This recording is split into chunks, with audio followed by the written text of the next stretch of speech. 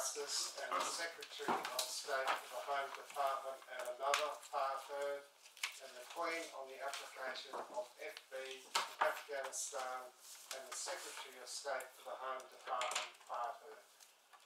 Yes, well, Ms Kilroy, we read all of the gobbets, and we don't understand the proposition to be that they establish, in different words, over 300 years to be in dispute. Well, the only reason that I asked your lordships to look at them is because there are passages of the Upper Tribunal judgment and also the judgment in the High Court, which suggest that the right, it's not clear what the right means, and that it can be, it doesn't mean that you have access to court at all times, and that there are no restrictions on it. And I say that those conclusions are wrong. It's very clear what the right means. It does mean access to court at all times without restrictions, unless the statute authorises it. I think that's so, but it derives from the Tribunal's judgment, I think, yes. And that is this concept, as it's been put in some of the documents we've got, of this diminishing right to access to justice. And I'm not quite sure they said that, and I'm certainly not sure that they meant that the right itself diminishes. Yes. Well, I understand that the way in which it's being characterised in the Secretary of State's skeleton argument is as the ability to access the court diminishes when you're removed, but it's not the right. But I mean, the ability to access the court does diminish in practice, but it's still possible to make an application to the court if it's very urgently, on the telephone. Yes, that's right. And so that is why it cannot, to the extent that it was suggested that the right has been impaired in any way or is reduced in any way as a result of the power to remove, that is wrong as a matter of law, and that's the appellant's case on that. But the connection between that passage and what is occurring here is that there are decisions which and both the Tribunal and the High Court knew, although there's some confusion about the extent to which the High Court knew for reasons that I mentioned yesterday, decisions which are served close to removal, so close that it's impossible to access the court, and it appears that both courts considered that was an inherent aspect of the power to remove. It was lawful because it was inherent in the power to remove. Well, you're going to show us some of the examples, I think, was where you were going next. Yes, that's where I was going to go next. So, can I, before I turn to that, just go to the passages in my skeleton argument? Yes. It's at CB tab 2, which summarises our appeal, because I just want to be sure that, despite the discussion that we had yesterday about possible examples of what the policy might look like in other situations, that I'm clear about what the appellant is doing in challenging this So policy. this is paragraph 6. Paragraph 6 to 8. Yes. And that is the core of the appeal here,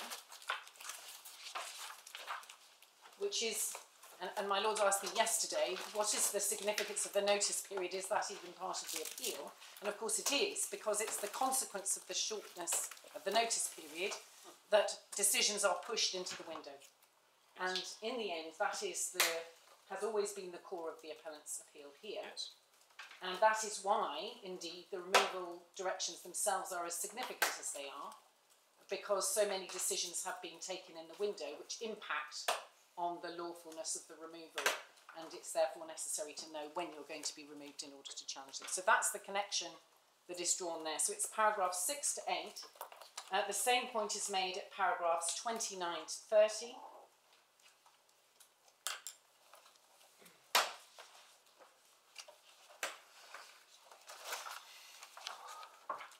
Yes. And at paragraph 49.5. And it's throughout the skeleton argument, but I've just highlighted those key passages. So 29 to 30 and 49.5, which is in the submissions and access to justice. Yes. So we've seen in summary under the policy yesterday that these are the core parts of the policy. If you make a first asylum claim, the window should be cancelled. If you make a human rights claim which is certified, you should get a further 5 days notice. Now that's the policy that's been inconsistently applied, and you see that recorded in the judgment of the judge below. Yes. If you make a fresh claim which is not accepted as a fresh claim by the Secretary of State, you can be removed without further notice thereafter. If you seek a deferral of the window or of the notice period, which is rejected, you can be removed shortly thereafter. And of course, you're not told about your removal directions. Now, my lords, Ms Navarrette's statement is at tab 19. I don't know whether my lords have had a chance to read that statement. So tab 19 of... Tab 19 of the supplementary bundle 1. Yep. Again, give us by all means the particular passages you want us to look at. It's probably unnecessary to read them out. Yes. So this is supplementary 1. Supplementary bundle 1, tab 19. Yes. At paragraphs 9 to 10, she sets out her expertise, which I won't go through. Paragraph 16 is an important part of her statement, which again I'm not going to ask you to read now, but it's, if you could just look at the headings, under the headings there, paragraph 16. This is the scope of the policy, the numbers of people to whom it applies, and in the circumstances in which the windows So can be this served. is all the different categories. This is all the different categories.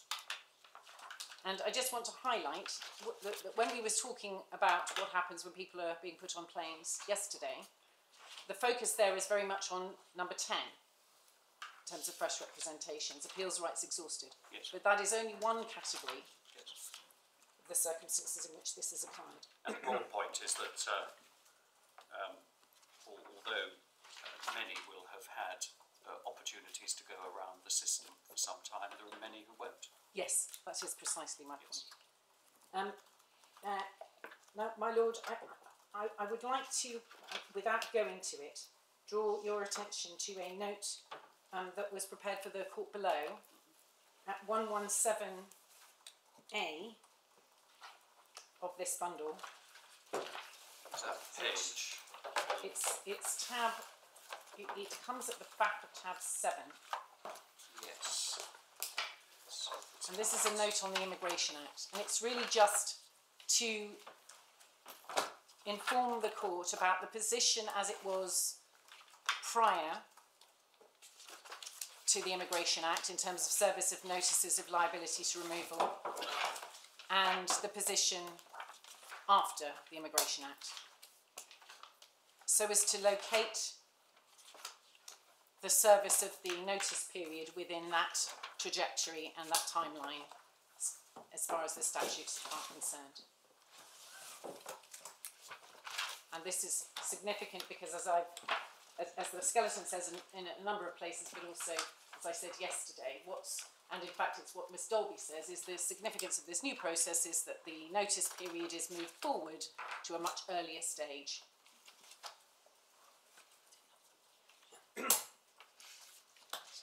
Now, my lords, there are various points that are made throughout what is a long, detailed statement, and what they effectively add up to, and they're under several headings. this is back in Ms Navarrete. Ms Navarrette's statement, Yeah. yes, I apologise. Forgive me. She gives her experience of representing clients with a removal window and how it works in practice, both where she is already representing those individuals and also where she encounters them for the first time through the detained duty advice surgeries. And you'll see at paragraph 30 her explanation of how that works.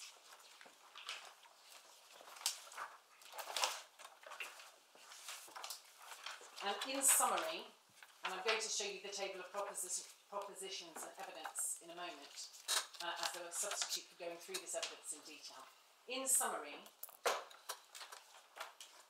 the experience of herself and solicitors at her firm is that it is rare for them to encounter somebody who has been served with one of these notices within the notice period. And that matches with the evidence about the amount of time it takes to get an appointment on the duty advice scheme. So most of the people that she describes representing have come to her once they're already in the window. She talks about Dublin 3, a lot of the clients that she describes are Dublin 3 cases, so in other words, they have not had a previous asylum process. And she then also describes how the appointments in the detained duty advice scheme are 30 minutes long. There are 10 in one day. And so on a first encounter with a client, it is very difficult to prepare everything, impossible to prepare everything that is needed in order to lodge a judicial review, for example. And what is then required is follow-up work.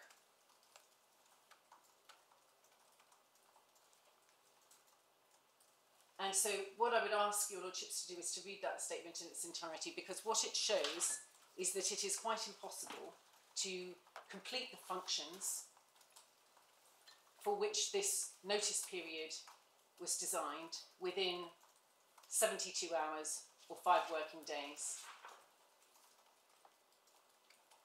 both because of the time it takes to get an appointment and then because of the multitude of tasks that need to be completed.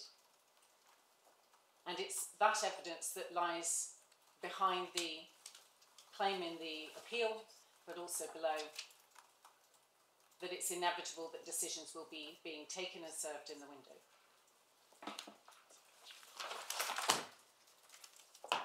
Now she summarises, I'm going to show you a few select case studies, but she summarises the case studies in her statement at 215, paragraph 215.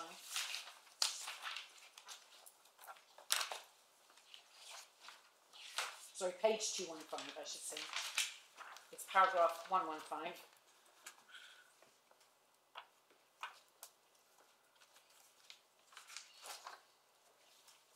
After the conclusion, which is at 114, I hope that the task set out above demonstrates it's extremely difficult and in the majority of cases simply not possible to carry out all the relevant work properly and issue proceedings in court in 7 calendar days, 5 working days or 72 hours. And of course there is no evidence to dispute this. And she then summarises the case studies at 115 onwards, and giving a particular focus on removals to Italy, which are under the Dublin 3 regulation, at up to 124 onwards.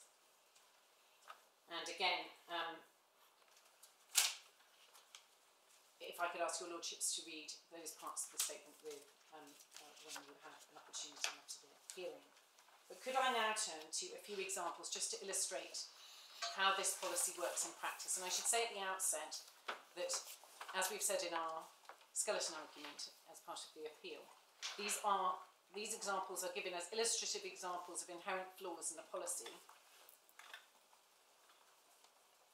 and are not advanced as a statistical sample.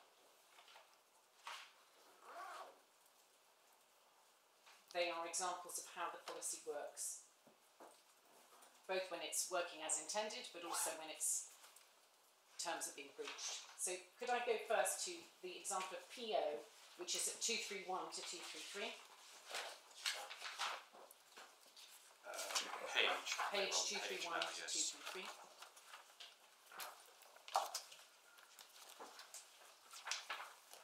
And this is a victim of trafficking.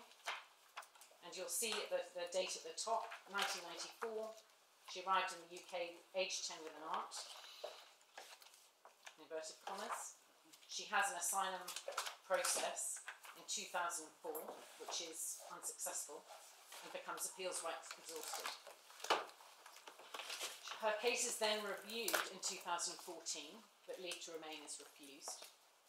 And she's encountered in 2017, which is 13 years after her previous appeals process, and served with a removal window notice stating she could be removed at any time after 8:45 AM for a period of 3 months.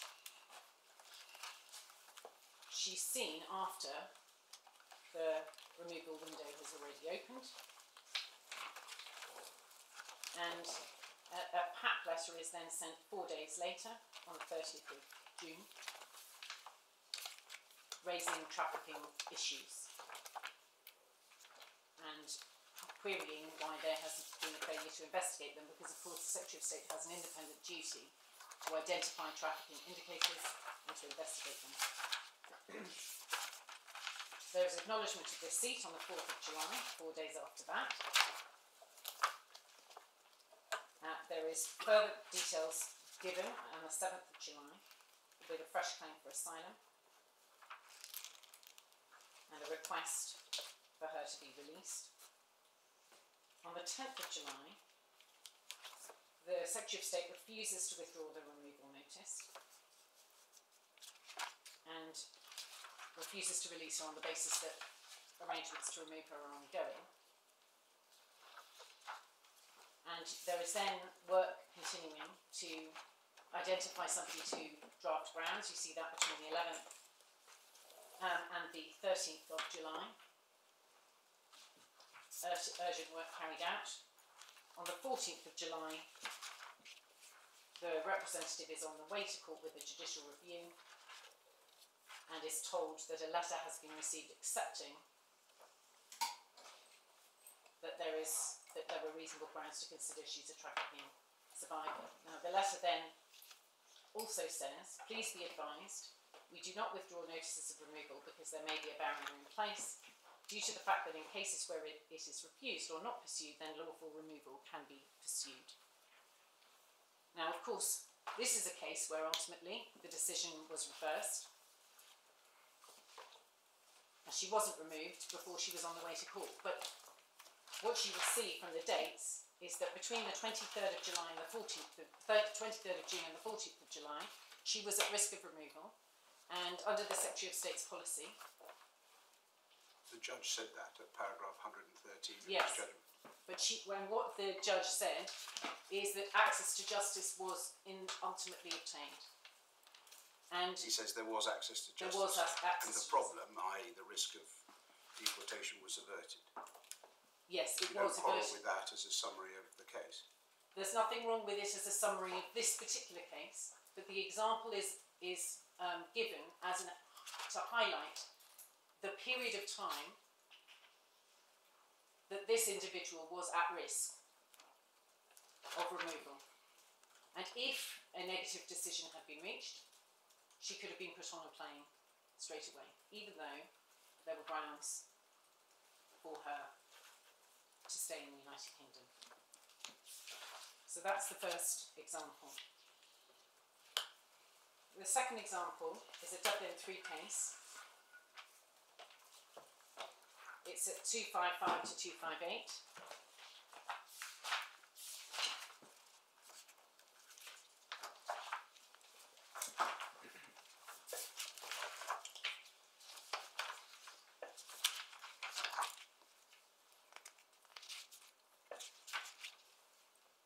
And this is a case where TH, you'll see with the bolded dates, arrives in the United Kingdom in a lorry. He claims asylum. He's then, 6 months later, served with a removal notice window. And there has been a certification request a month before, but it's not served on him or his representatives.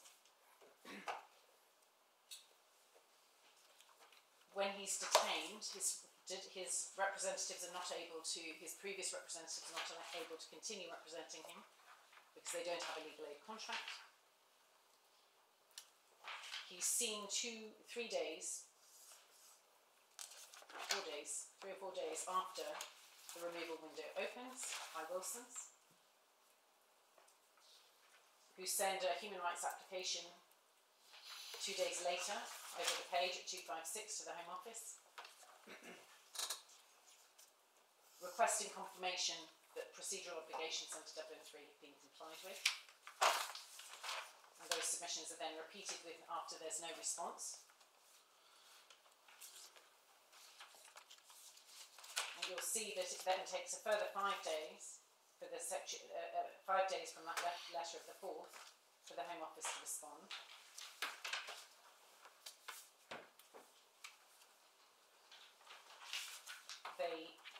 They assert that they complied with the procedural obligations, but they don't respond to the human rights application. And the following day, they attempt to remove TH. And the only reason that he's not removed is because he froze when the immigration officer came to get him. The human rights certification is received after the planned removal. That's on the top of that page, 15th of November. Judicial review proceedings are lodged. And then over the page, you'll see he's released from detention. And it then emerges that he has a brother in the UK on the 13th of July 2017.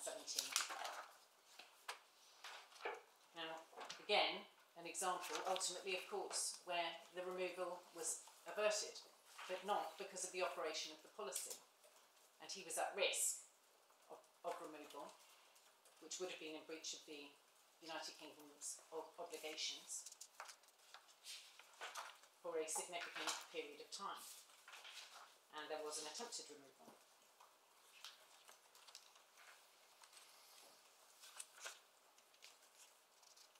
ZA, SB 274 to 279.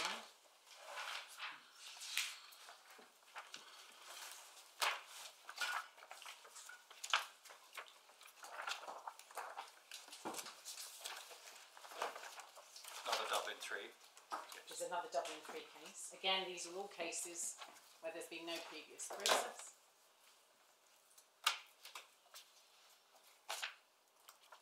In the middle of that table, the bold, ZA, arrives in the UK and is arrested. You'll see in the information above in the table that he's got a history of torture in Eritrea. He claims asylum and is detained.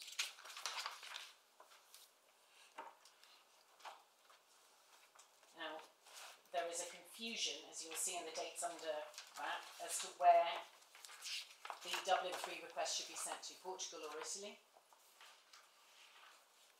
Initially it's sent to Italy. Italy rejects it, saying it's Portugal that's responsible, just highlighting the complexity of this process depending on the facts of individual cases. A formal request is sent to Portugal under Dublin 3. Portugal accepts responsibility for ZA's asylum claim, but then the asylum claim is refused and certified on safe third country grounds in respect of Italy, so a serious mistake in the certification. Then over the following page, that's the first time that he is attended to, on the 3rd of November, for the DDA surgery, but he has very limited paperwork. Wilson's asked for the paperwork. They don't get it. On the 8th of November, the notice of removal window is received. Again, there is a failure to provide relevant documents before the removal window opens. Which documents are you? The certification. Yeah.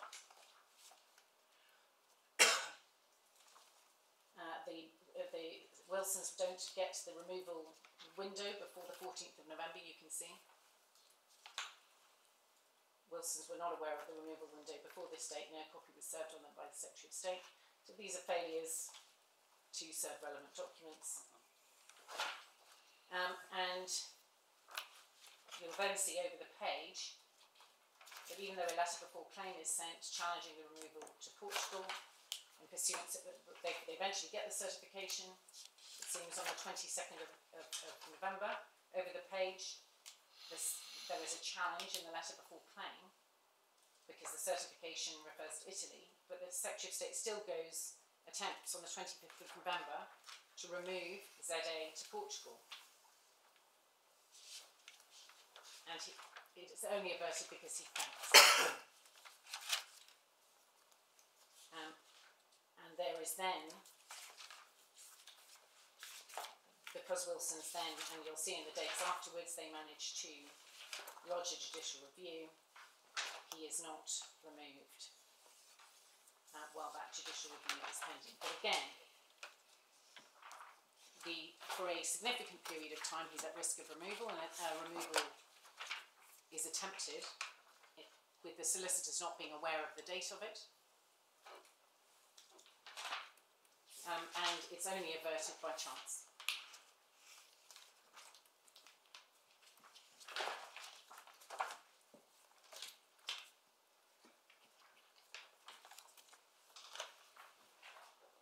My Lord, there is a claim that was revealed to the appellant by the defendant's disclosure in SB 1 28 to 29.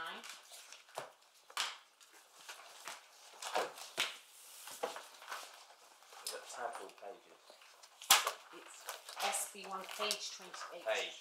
28 to 29.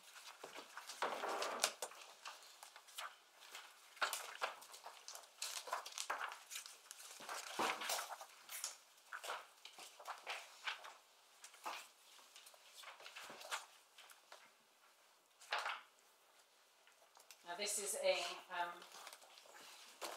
example that was revealed by disclosure. Somebody encountered on an enforcement. Could you give me the reference in the judgment? Yes.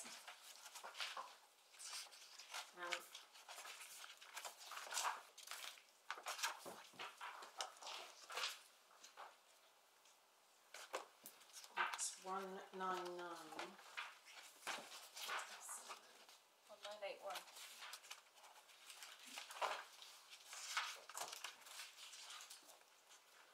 Yes, so it's 198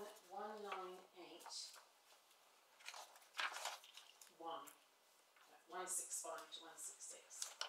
So case number 1, Annex 7.1. Annex 7.1. Yeah, What the thank you judge very much. says about that is that caseworker errors in specific cases, it's at 199, do not indicate the policy as a whole is defective. And what we say about that, as you will have seen from the skeleton argument, is that the whole purpose of a knowledge of a decision that is going to affect an individual is that you are able to challenge errors of that type. Caseworker errors take a number of different forms. They can take the form of errors in application of the policy. They can be unlawful decisions based on whether it's Rule 353 or certification or Dublin 3. The purpose of judicial review is to challenge decisions that are taken in error, whatever they are, whether they are within the policy or without the policy, whether they're inconsistent applications of the policy or consistent applications of the policy. Judicial review is there to protect the individual against unlawful action by the state. And in my respectful submission, it is not an answer to say, oh, well, it was just an error, if it leads to somebody being removed unlawfully. And if there was a method of protecting against it by allowing the person to challenge it in court. So this feeds back to the point that your submission that at the very least there should be some notice of when the removal is planned. Yes, and so that it is possible for a challenge to be brought if erroneously in breach of policy or for whatever other erroneous reason the defendant is intending to proceed with that removal. And at the moment, the problem with the policy is that it says on its face, this is when it's supposed to be applied, for example, with first asylum claims, it says that removal will be deferred, and that gives rise to a false sense of security often, that removal will not be deferred, because that's what the policy says. But in fact, individuals are, my lord.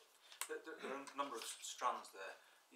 You say that there has to be removal directions to stop these problems happening. I'm not sure that that in itself would stop these problems. Your real submission, isn't it, is that there must be some opportunity to challenge a material decision. I use material decision because these decisions can take all sorts of forms. I mean, it may be a decision not to defer, or there are lots of decisions, different types of decisions in these examples. But they must have some opportunity to challenge a material decision. Yes. And you say this policy denies them that. That's why it's unlawful. That is what I said. You don't have to say, although you do say, that the only thing that would make it lawful are removal directions being notified. I'm not sure that's right, because the notification of removal direction does not stop these sorts of things happening before the plane sets off. Well, my lord, can I answer? There's two.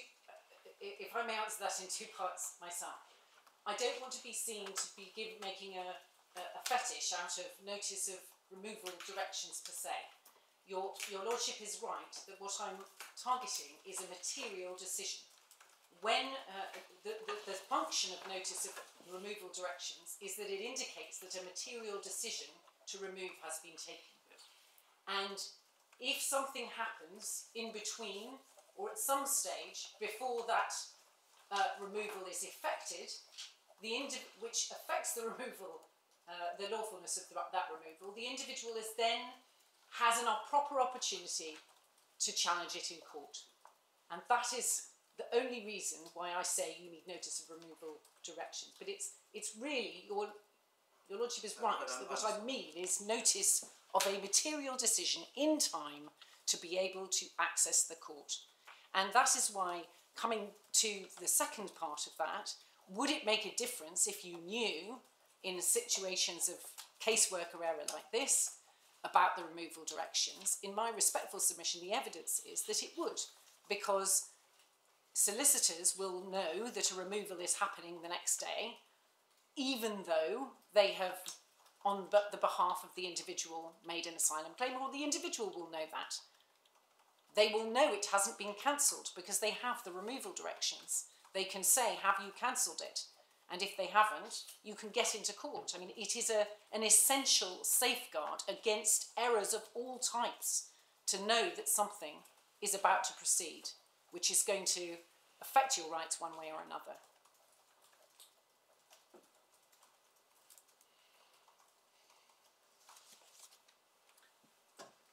And so in this example, without wanting to spend too much time going through it, an asylum claim, a removal was planned. You'll see in that list of dates, it failed. There was then an asylum claim made. The solicitors sought temporary admission and repeated the wish to claim asylum, but the individual was then removed without him or his solicitors knowing that he was going to be removed. There was then a failure to... There was, in fact, a judicial review brought to challenge that removal. But the Home Office informed the court, and you can see this on the 16th of October, that the applicant had not, in fact, claimed asylum. And as a result, the judge, accepting the submission that was made, considered it was unarguable that the applicant's removal was unlawful because stating that he wished to claim asylum is different from actually claiming asylum.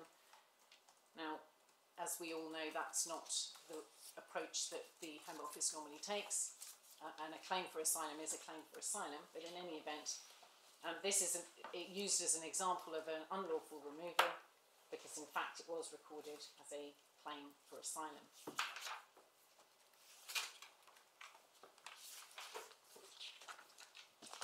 My Lord, the other examples that I I'm want sorry, to go to... just Yes. I'm looking at page 28. Yes. Oh, I've got it. I just wondered when the removal window opened and it's there. I'm sorry.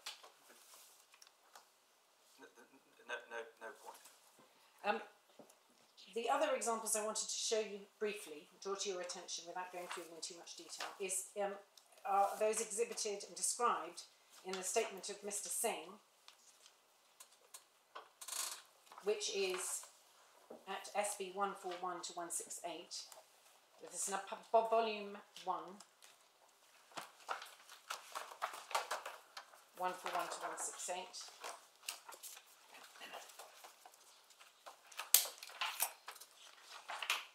So it's tab 18. Apologies, I should have some more of a helpful indicator of where it is.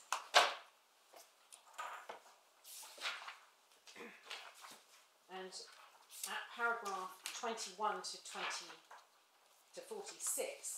he describes the case of AT, which was a judicial review that was brought after this individual's removal. Now, this is an example of a removal during the window after fresh representations showing a change of circumstances. There were real difficulties in this case getting legal advice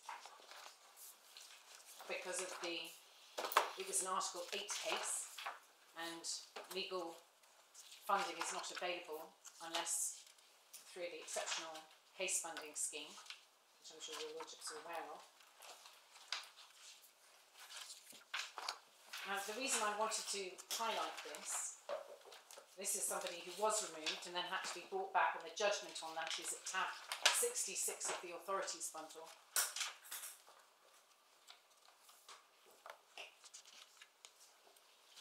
This was not a challenge to the window, it was a challenge to the removal. It's the removal that is unlawful. There's a successful challenge to the fresh claim and to the removal, and the order is at 170 to 171.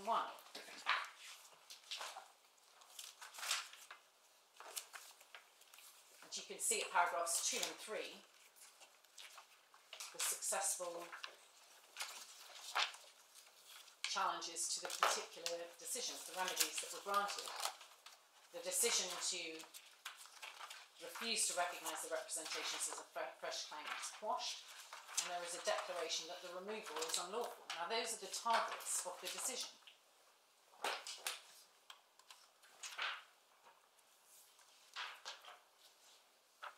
The target of the decision is not the limited notice or the removal notice window that was given earlier. And really, it's just to emphasise that these are judicially reviewable decisions that are taking place during the window. And the individual must have access to court in relation to them. Paragraphs going back to the content of the statement at 47 to 56 to 56, the case of MLF. Again, somebody who was removed, who had told immigration officers his life was at risk when he was detained. I'm sorry. In Sri Lanka. This is at 47, it's the case of MLF, page 152. Please. Thank you.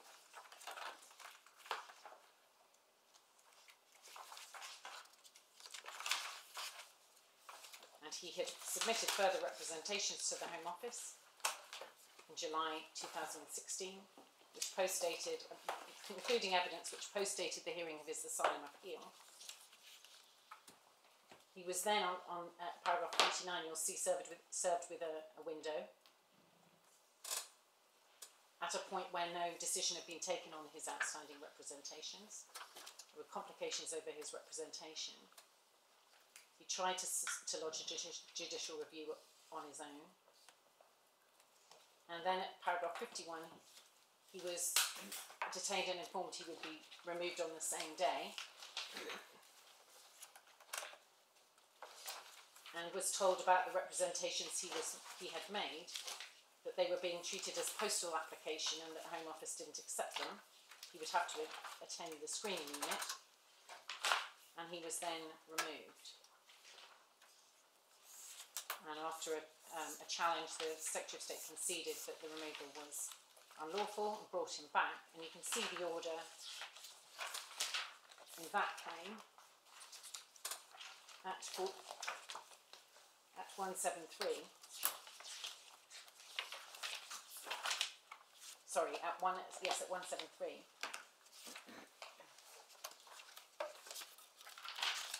And again, you'll see that the decisions that are accepted to be unlawful are to refuse the protection claim and to remove the claimant from the United Kingdom. The target is not the removal notice window. It's in relation to those decisions, individuals must have access to the court. Now the last case I wanted to look at from this statement is at 17. You can see the story about this case. It's the case of A, described in the statement, but we can see the story from the order at 176 to 177.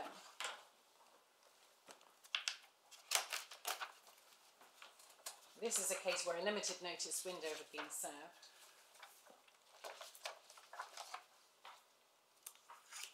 And deception was used to get the individual to attend the offices of the Home Office during the window with the, well, I'll ask your lordships just to read it.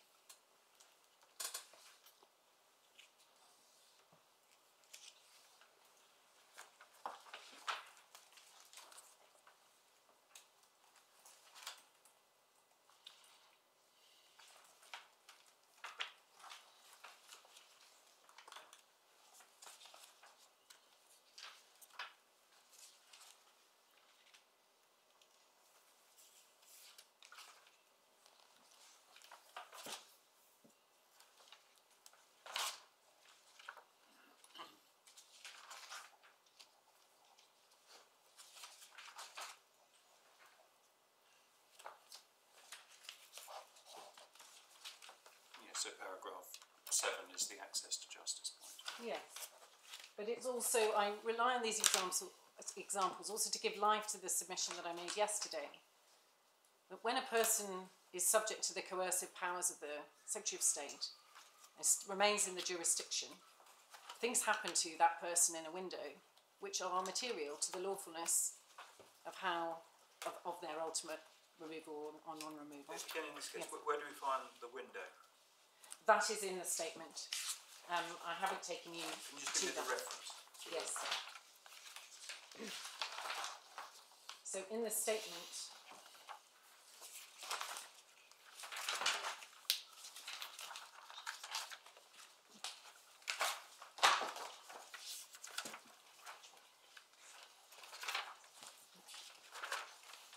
Yes, it starts at, may I come back to you with those dates because I'm struggling to find them and I don't want to take up time. is it A?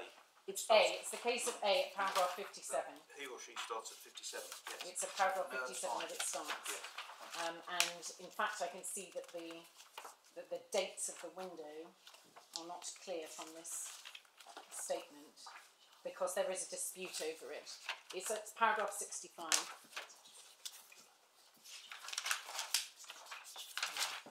The window itself is in the addendum bundle that was handed up yesterday. At 147, this is which includes the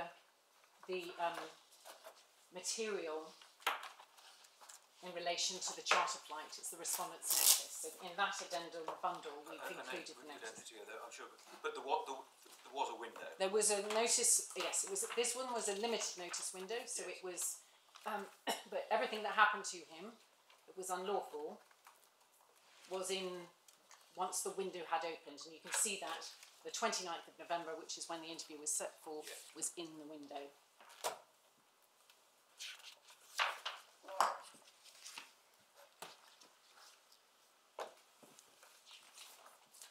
My lord, lastly, the table at SB supplementary bundle 12 to 13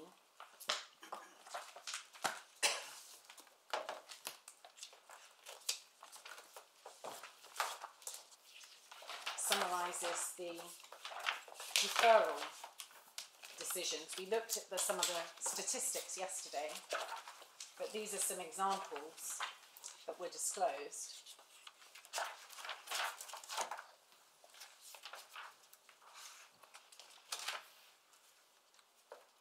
And without going through them in detail, and again, my Lord Justice Coulson will know from looking at the judgment that what the judge said about these is he recognised that there was very little time between the refusal of deferral and the actual removal. So in 8 of the examples, there was less than 24 hours, and in none of the examples was there more than 72 hours.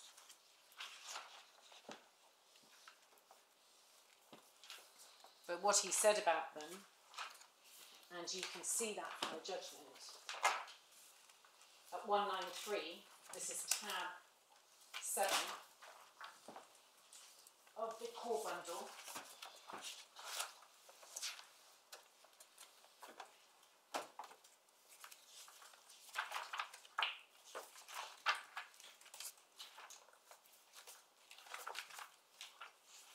And the page number is 165. 193, he says, to similar effect as information provided by the Secretary of State on 31st of May, indicating in 8 of 30 cases where removal followed on such a refusal, it was effected less than 12 hours. I should have said 12 hours, not 24. 12 hours later. And in none of the remaining 5 was the delay 72 hours or more. And what he says about that is that information does not show that the process of deferral is not genuine, or that there was a denial of access to justice. If anything, it is likely to show these applicants did not have a case to avoid or postpone removal. Well, what the appellant says about that, and it's a theme that runs throughout this judgment, is inferences drawn about the merits or otherwise of the case, is that that is precisely the issue that ought to be addressed by a court independently, rather than by the decision of the defendant. And the problem with these deferral decisions is that there is no access to court to decide if they've been properly taken or not, whether there were in fact good reasons why the individual was unable to access legal advice, whether the Secretary of State's interpretation of events is the correct one. And the appellant doesn't put it any higher than that there is a denial of access to justice in relation to those decisions, with some of them real questions about their ability to access legal advice. But what is odd about that paragraph is that 4 paragraphs later, at 196, as part of his conclusions, the judge says, the deferral, and if I could ask you to read that paragraph in its entirety, please. 196. 196.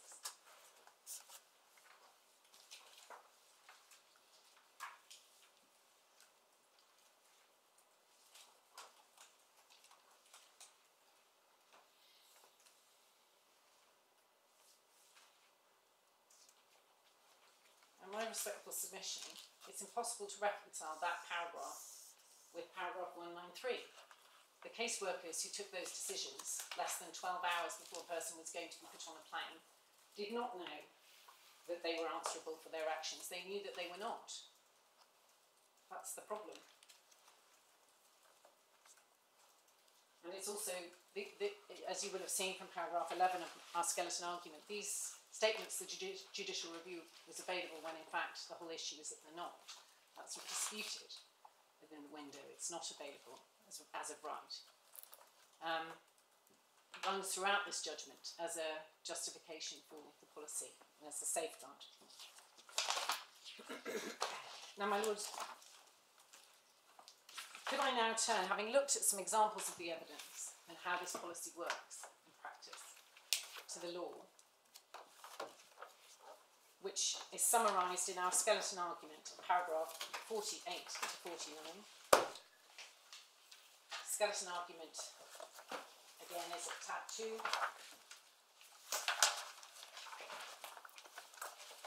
I say 48, but in fact the paragraph number seems to have gone missing in my copy at least. Tab page 31.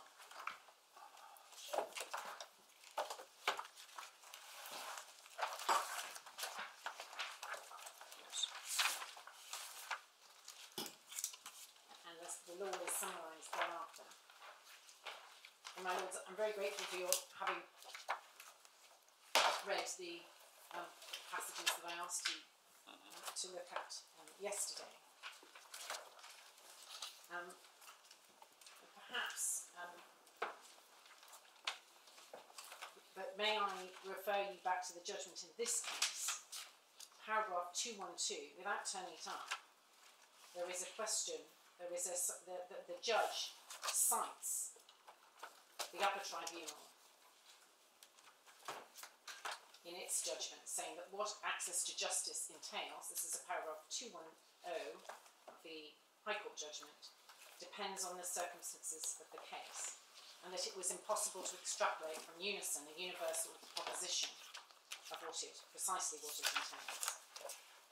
The judgment then, perhaps it is useful to have a look at it again, I'm sorry since we've just left it, 212.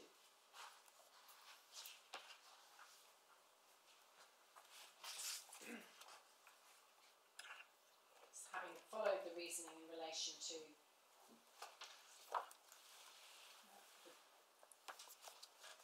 unison, at 212, the judge says, on this basis, it's not a question of denying access to justice because of the need to be able to devise and operate an effective and lawful system of immigration. It's a question of understanding what access to justice means. It does not mean that the courts can be accessed at any time without any restriction. Hence, the upper tribunal referred to the restriction of limitation periods and time limits, provided they're reasonably necessary in the circumstances of each case. Now, my lord, the reason I asked you to look at those judgments is that in my submission, that statement, as I said earlier on, is just wrong. And it is very important to recognise that that is just wrong. First of all, statutory limits and time limits, limitation periods and time limits are imposed by statute or rules created under statute. And furthermore, they are regulated and imposed by the courts, not by your opponent in a piece of litigation. It's the courts who decide whether those time limits are as strict as they are, and also there are usually discretions to extend them. But the most important thing is that they are contained in statute and regulated by the courts themselves. So the comparison here is inapt. And the reality, the problem with this case, is the failure to recognise that the right of access to justice is absolute. And that is what all of those judgments say. And I asked you to look at the judgment in Anderson, because in Anderson there was an argument made by Simon Brown QC, as he then was, that there was a balance.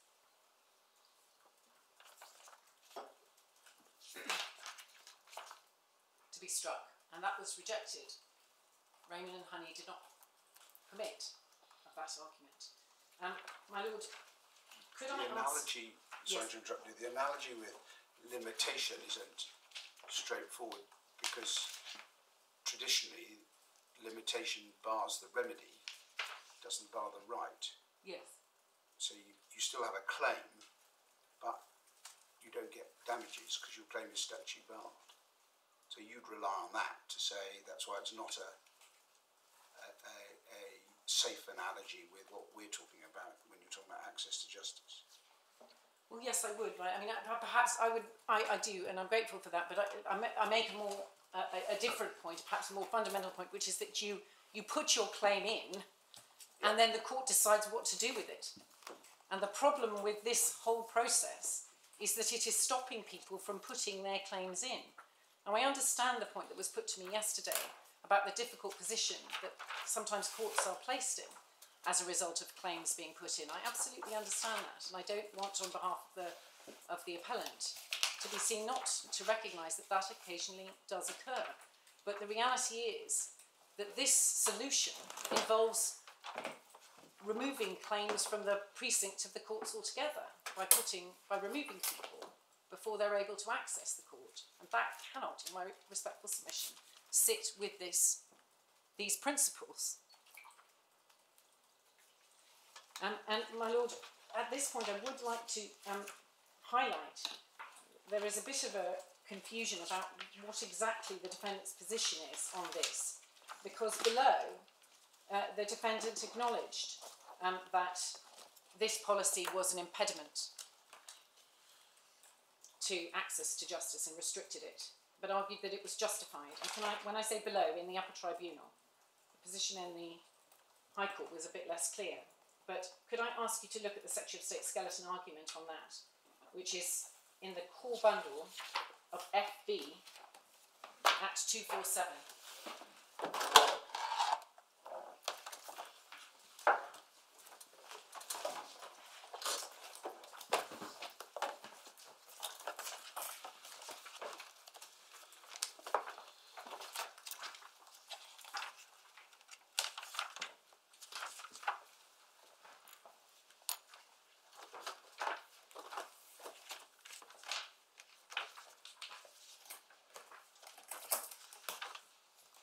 And it's paragraph 61.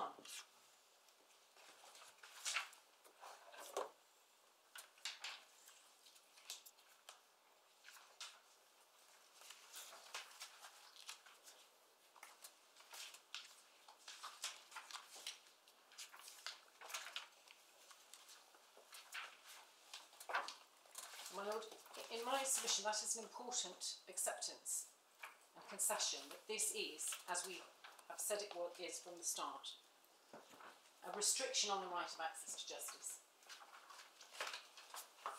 But it cannot be said that it's one that's authorised by Section 10. There's simply nothing at all in Section 10 that authorises it.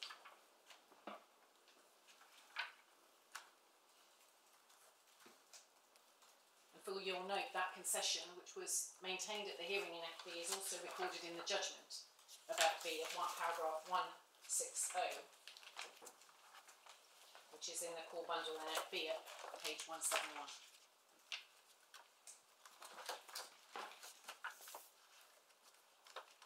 Let me just turn that one up.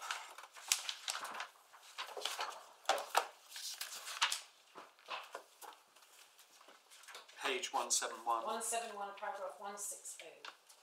Yes, thank you.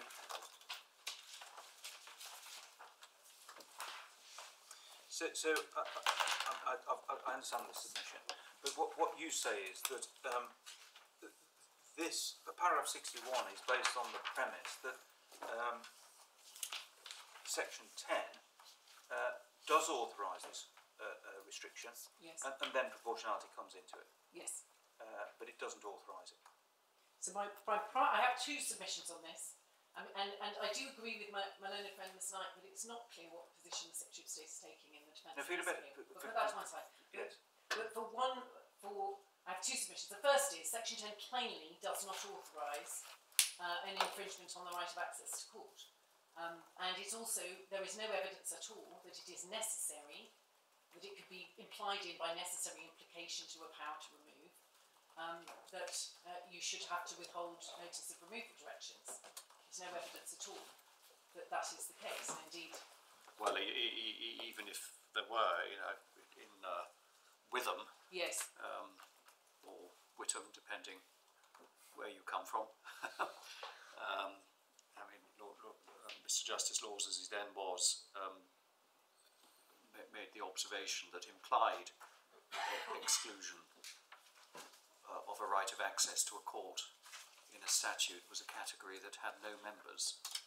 Yes, well, my Lord, obviously I would rely on that. I know that there are some statements later on, particularly in the line of authority in Leach and Sims and Daly, which suggest in the context of access to legal advisors, which I distinguish from... Yes, slightly different point. Which is a slightly different point that one might have an implication. But here, yes, I mean, my argument is that when it's the right of a barrier to court itself, it is a category with no members. And we'll hear what Mr. Kovats has to say, but I haven't understood his case as being that Section 10 authorises the Secretary of State via a policy to exclude access to courts. I mean, I hope I've got my understanding. Yes. Well, I refer you to paragraph 61, because that does appear to suggest that at that time. And but what I say is this. Wait and hear what Mr. Kovats has to say, but we may be tilting your windmills a bit here. Yes. Well, in that case, I won't spend too much longer on that case law, because my submission is there is no power, plainly, it doesn't say so. This is a restriction I mean, what I also referred to But paragraph. that's the issue, isn't it? Yes. The issue in this appeal is there a restriction? Yes. It seems to me. Well, there is, but in my respectful submission, that the answer to that question is obviously yes, because as soon as you recognise that decisions are being taken in the window at a point where people can shortly thereafter be removed, there is no reasonable area of dispute on that question. But and that's your core submission. Yes. That's the issue, and that's your core submission. That is my core submission. Material decisions taken at a point where a person can be removed. And I include in that deferral decisions, because they are material as to whether you should be removed or not. And you have no right to access to that. I mean, that's why I said yesterday, and I know that it may seem that I'm taking too long over it, that it's ultimately a simple issue. But the reason we're here is because it doesn't seem to have been treated that way by the tribunals alone. So I won't then take you to... I think it is a simple issue. I think it's a narrow... I mean, I'm not saying the answer's simple, but I think the question is simple. I'm not quite sure how much paper the tribunal below had, but we've got something like 12 leave-right files, which suggests that it's not simple, but I think it is. Well, my lord... some of the paper, speaking for myself, not all of the paper helps. Well, I'll take that on board, my lord, and advise it. But so on the case law, even if there were a restriction that were permissible, without going to it, Leach and Sims and Daly, and I know my lord in particular will recall that judgment, that it has to be proportionate to the vice that is sought to be attacked by the statutory authorisation. There isn't a statutory authorisation, but we say one of our other points is that this policy is wholly disproportionate in its effects. That's why I took you to paragraph 16 of Ms Navarrette's statement, and I've also highlighted some of the cases where this is a very, very long way away from the sorts of examples that my Lord Justice Hickinbottom was talking about yesterday. These are not just abusive cases. This is not just the sorts of cases that were looked at by the Court of Appeal in SB and Satterville and Hamid and so on. This is a much wider category of case. In fact, it's used in almost all removals, or was before the injunction, and that cannot possibly be justified, even if it were justifiable in other ways. Now, my Lord, I wanted to, in terms of the case law, I wanted to say a couple of things about Anna Frijeva, which is at tab 17 of the Core Authorities Bundle.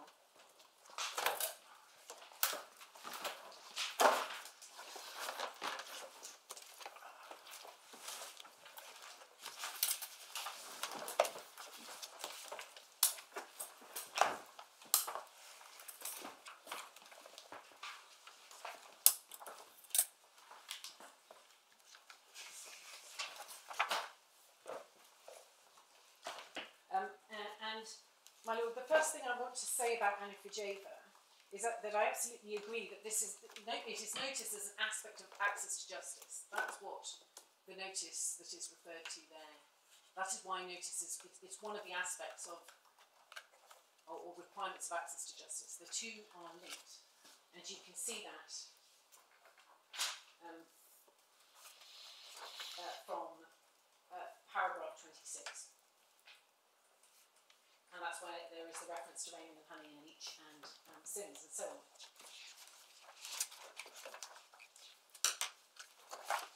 But at paragraph 28, I do just want to highlight that there is an uncomfortable parallel with what is described in my respectful submission, and you see that in particular with a case like A, which I just showed you, with what is described at paragraph 28. The constitutional principle on the rule of law requires that a constitutional state, must accord to individuals the right to know the decision before their rights can be adversely affected. The antithesis of such a state was described by Kafka, a state where the rights of individuals are overridden by hole-in-the-corner decisions or not on doors in the early hours. And in my respectful submission, there is an element, an uncomfortable parallel here with what can occur as a result of the Windows policy.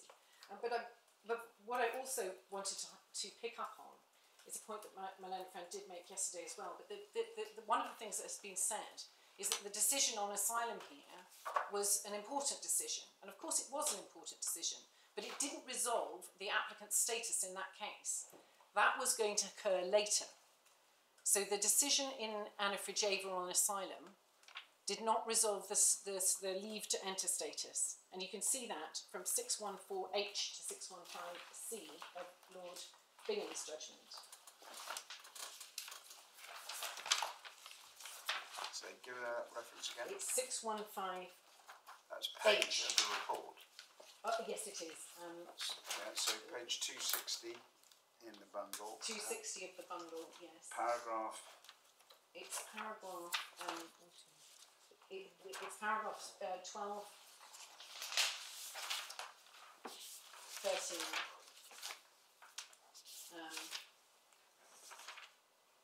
And I'm actually now. So this is the point where Lord Bingham is dealing with. Yes, I apologise. It's a page the before. statutory language was so clear that he couldn't agree with the conclusion. Yes, this is. But he describes in most detail how the statutory provisions work, and so that's why I'm referring to this part of the judgment, because it's important to understand that. Sorry, I got the page wrong. It's 614H. And you to 615C, it's paragraph 12. And what you see there is that the decision on asylum, even if favourable, does not finally resolve the applicant's immigration status. And if it is adverse, it gives rise of itself to no ground of appeal. And that is because there is a later point, and that's why they withheld the notification. In fact, there's a later point, one of the reasons, where leave to enter is decided. But the point about the refusal of asylum is that that was the basis for withholding benefits.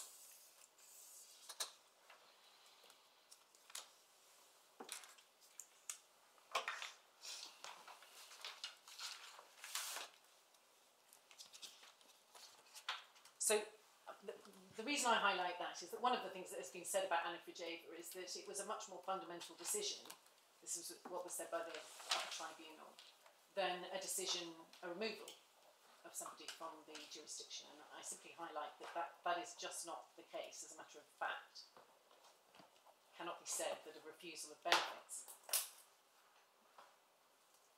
which hinges on an asylum decision, that has no impact on leave to enter at that stage, is more fundamental than a removal. Now, without turning them up, I would also like to draw attention to two judgments which apply Anna Frijeva. You've seen Lumber already, but as establishing a general public law principle about the requirement for notice as an aspect of the rule of law. The first is at tab 54, the Children's Rights Alliance case, and that is at volume 3 of the bundle. You do want us to turn that up? I don't think it's necessary to turn it up. I do apologise. I'm just. I was just going to be conflicting messages there. You yes, you said you weren't taking to us, and then we were. And then I think it was because I was just checking that I got the name of the case right. Okay. So that was me turning it up. But no, you don't need to turn it up. It's paragraph 35. It's often referred to as an acronym. It's 35.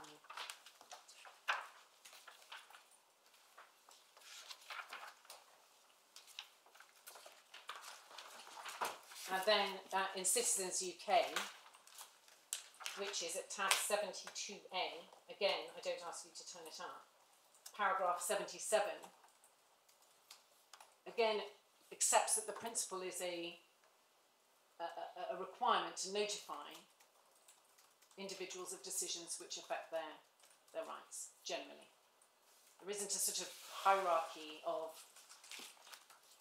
rights which give rise to the requirement to notify. It's simply decisions which affect your rights. And in that case, that, as my Lord Justice Hickinbottom will remember, that was satisfied because the French authorities let the children know of their decisions in that case, but the point is they needed to know about them so they could challenge them. Could I now look at very briefly at the authorities in relation to access to court in relation to fresh claim decisions? Now, there are three in the bundle: Onibayo, Kabake and ZT Kosovo, and I know that my lords would be very familiar with all of them.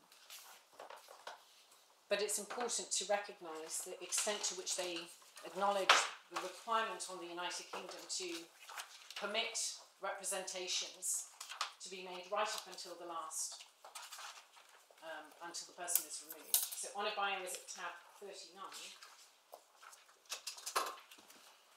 which is volume 2 of the bundle, of the authorities bundle.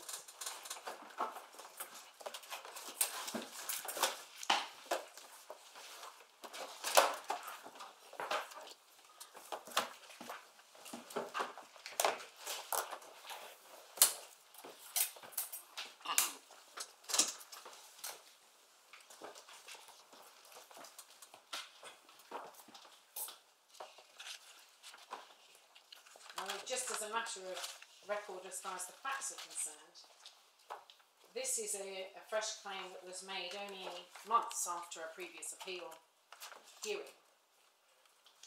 So it's not just illustrating the extent to which the court was acknowledging that even where appellate proceedings had been concluded quite recently, there was the capacity for change.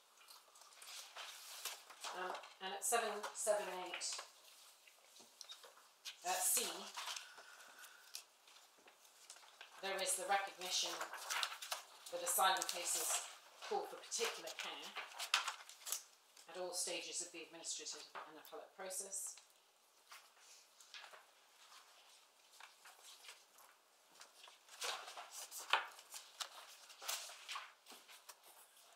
There is the acceptance at 781H of the possibility of change. 781H to 782A, if I could ask you to highlight that.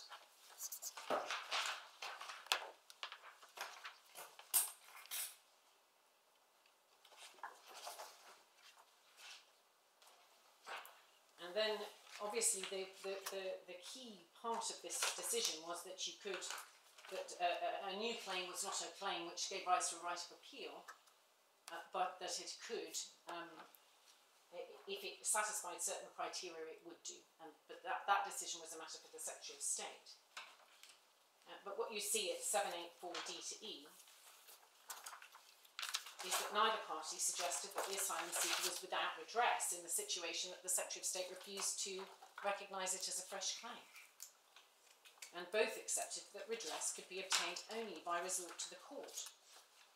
Now, my lords, that judgment is wholly inconsistent with the approach the Secretary of State is taking under this policy, which is to serve decisions under 353A in the window and then say, well, that's enough. But this is the same point. Yes, it is. I mean, it's exactly the point is that any decision, including a refusal to accept a claim as a fresh claim, it is judicially reviewable. Yes. That's what these cases say. And you've got to have an opportunity to access the court on that claim. Yes, well, my lord, I won't go to the other authorities, but they all make the same point. It's Yes. Kabake and ZT Kosovo. As long, I mean, what I don't, the reason I'm slightly labouring this point is that that has not been accepted until now. It's not accepted by the Secretary of State as I understand it. Because if it were, she would have to accept that this policy was unlawful, and she's not. Can you just give me the references? Yes, Kabake tab 40. Yes, thank you.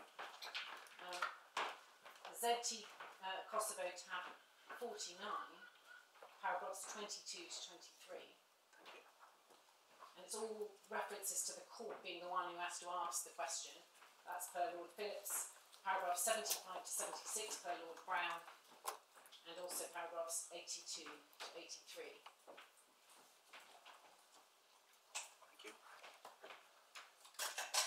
Now, my lord, obviously this right of access to justice has been applied by the courts, upheld by this court, in the context of medical justice, the first one. And that judgment is at tab 19.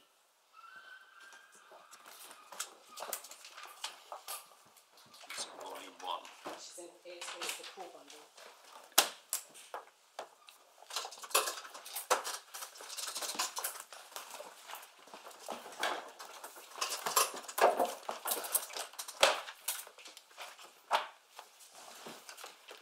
Isn't this the same point? It is the same point. I'm joking. It is the same point, my lord. And this was obviously in the context of reduced notice of removal. But I wanted to, well, obviously emphasising, there are sideline passages of this judgment, but I wanted to emphasise a couple of additional points that arise out of it that relate to things that my lords have asked me over the, or that arise particularly over the last few hours. The first is just an explanation in that case of how the types of situations in which removal directions might be challenged. Could I draw that to your attention? Because this, I think, really goes back to the point about what's a material decision and when are removal directions material. And you can see that from paragraph 50 onwards. And there was an argument made there too that really removal directions wouldn't ordinarily be challengeable by judicial review. Paragraph 50.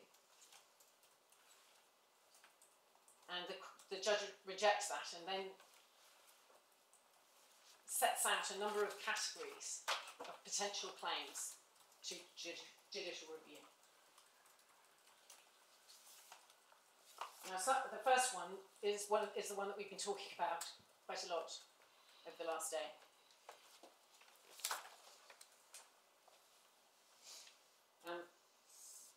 The second one is a reason why I say there are dangers in it, in any kind of window around removal directions, but in any event, you can just see the sorts of situations in which there, 54, the removal directions themselves may give rise to challenges. Now, some of them are to do with the very extensive delays, personal circumstances may change, and then there's a reference to arguments against removal not having been put forward earlier because of bad representation. I do highlight that. Bad representation is not in this area, has always been recognised by the courts as not being a basis for refusing to allow that individual to proceed with their claims. So whereas in other areas of law you're fixed with the errors of your agents, in this area you're not, because of the importance of the issues. And then there is a reference to certification decisions at paragraph 55. Paragraph 57 will not arise at the moment because the removal notice window does usually tell you the route. But I'm just highlighting those examples. And then the other part of this judgment that I would like to highlight, other than the general point which we've got, is the extent to which the judge looked at what happens on the ground, the reality of the situation, including access to legal aid, because one of the things that's been said in both judgments below is that the fact that it's difficult to get access to legal aid, the particular vagaries of the legal aid system, is not relevant to the question of whether the notice period gives enough time and so on. And in my respectful submission, that's just wrong as a matter of law. You need to examine the lawfulness of a policy in the real world. But you can see that the judge looking at all of that at paragraphs 60 to 62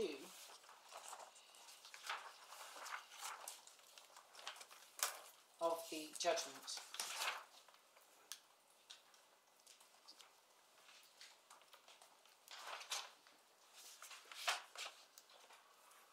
Sorry, it actually goes on further than that, 60 to 65. And this is with explanations from the Law Society and evidence from the Law Society. And generally throughout the following paragraphs there are, the judge refers to the practical obstacles that are established by all sorts of parts of the system which make it difficult for individuals to access justice. Real world obstacles, and that's at 70, 76, 79 and so on. And my lord, for your note, the Court of Appeal upheld this judgment at tab 20, paragraphs 19 to 24.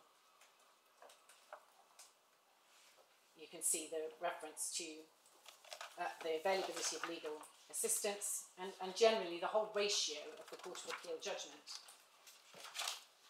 is based on the ability to access lawyers, whether time is enough in the real world to access legal advice.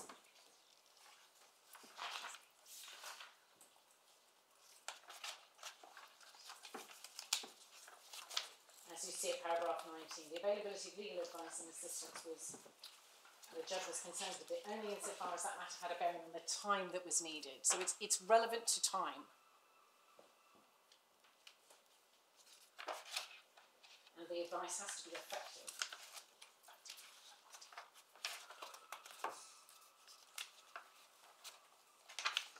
And you'll see just, again, one of the inconsistencies in the stance the Secretary of State has taken is that the Secretary of State actually relies on the availability of free legal advice. You see that in the middle of paragraph 20 is indicating that the notice periods are sufficient. Well, in my respectful submission, you can't have it both ways. The Secretary of State, the availability of the legal aid, the difficulties in accessing it, any of the obstacles that poses, and therefore the ability of people to access legal advice in a very short period of time is relevant to the adequacy of those periods.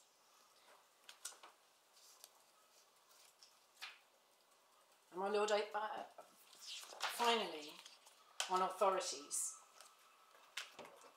are the abuse authorities.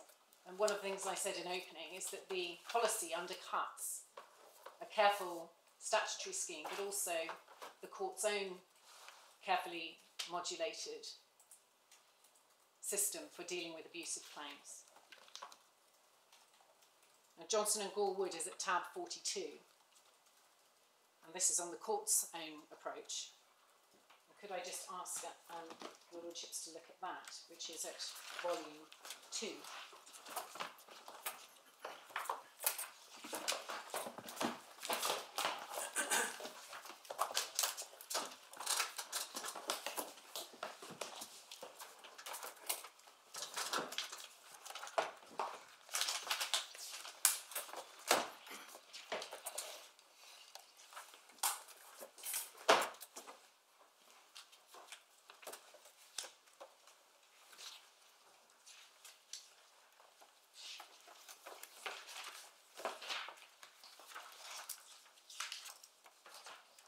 My Lords, without going into too much detail on the individual background to that case, at page 22 of the case report, or 112 of the bundle, 1192 of the bundle, just there the emphasis on the connection between the right of access to court and what the court may do about abuse. And I highlight, of course, at 22C that obviously the connection between the rule of law and the availability of the courts, but also that litigants are not without scrupulous examination of all the circumstances to be denied the right to bring a genuine subject to litigation before the court. And then there is an explanation of the sort of circumstances in which the court might... Well, I think the principles in Johnson and Gore-Wood and the resolution of what might be described as tensions in underlying authorities are pretty familiar to us. And I won't spend any time on them, but what I'm trying to highlight is that there are some of the examples given are people bringing repetitive claims, or raising things that they could have raised in earlier claims, which is a Henderson and Henderson point. So these are all none of what there are particular practical problems that are raised by the immigration system, but as a matter of principle, none of the things that the Secretary of State is aggrieved about and needs to, wishes to address are new to immigration law. People bring repeat claims, and people fail to raise things that they should have raised earlier. And that's where the authority of J is relevant. That's tab 50. Now, my lords, I'm not going to take you to it. It's incredibly long. But what it does do is carefully examine all the circumstances in which the Section 96 duty might, or certification power might bite, and how it should be exercised.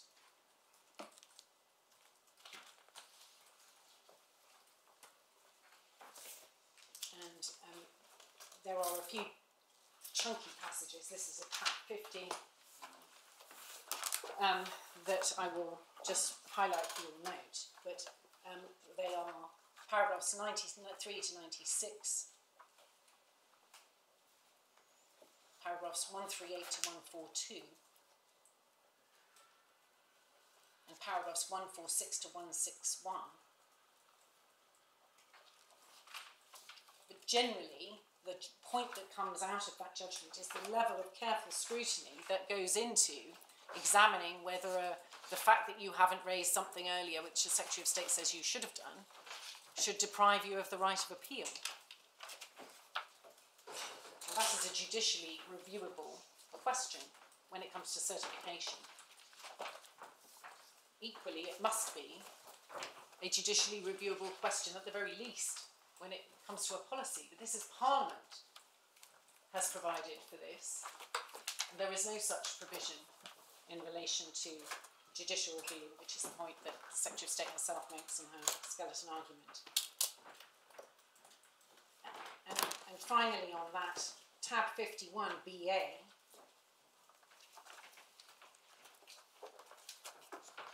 where the court, where the Supreme Court accepts that Parliament has created a complete code for dealing with the possibility of abuse. So where is this? This is tab 51. Thank you.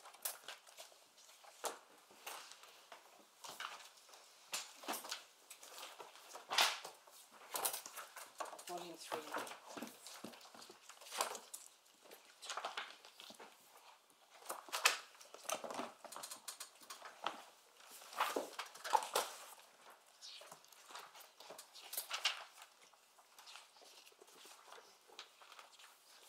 And you can see the way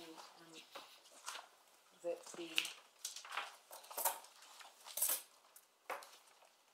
it was all about how the fresh claims should be construed and the relationship between fresh claims and certification. But what the court did in that case is recognise that and you can see this at paragraphs 31 to 33, that Parliament has created a complete code under sections 94 and 96 for dealing with unmeritorious claims and repeat claims.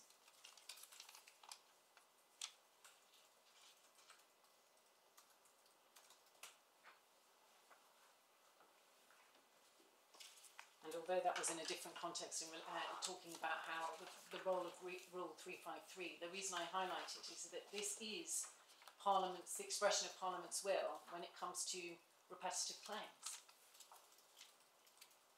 It's that you certify them, you don't block them from being able to seek access to court altogether.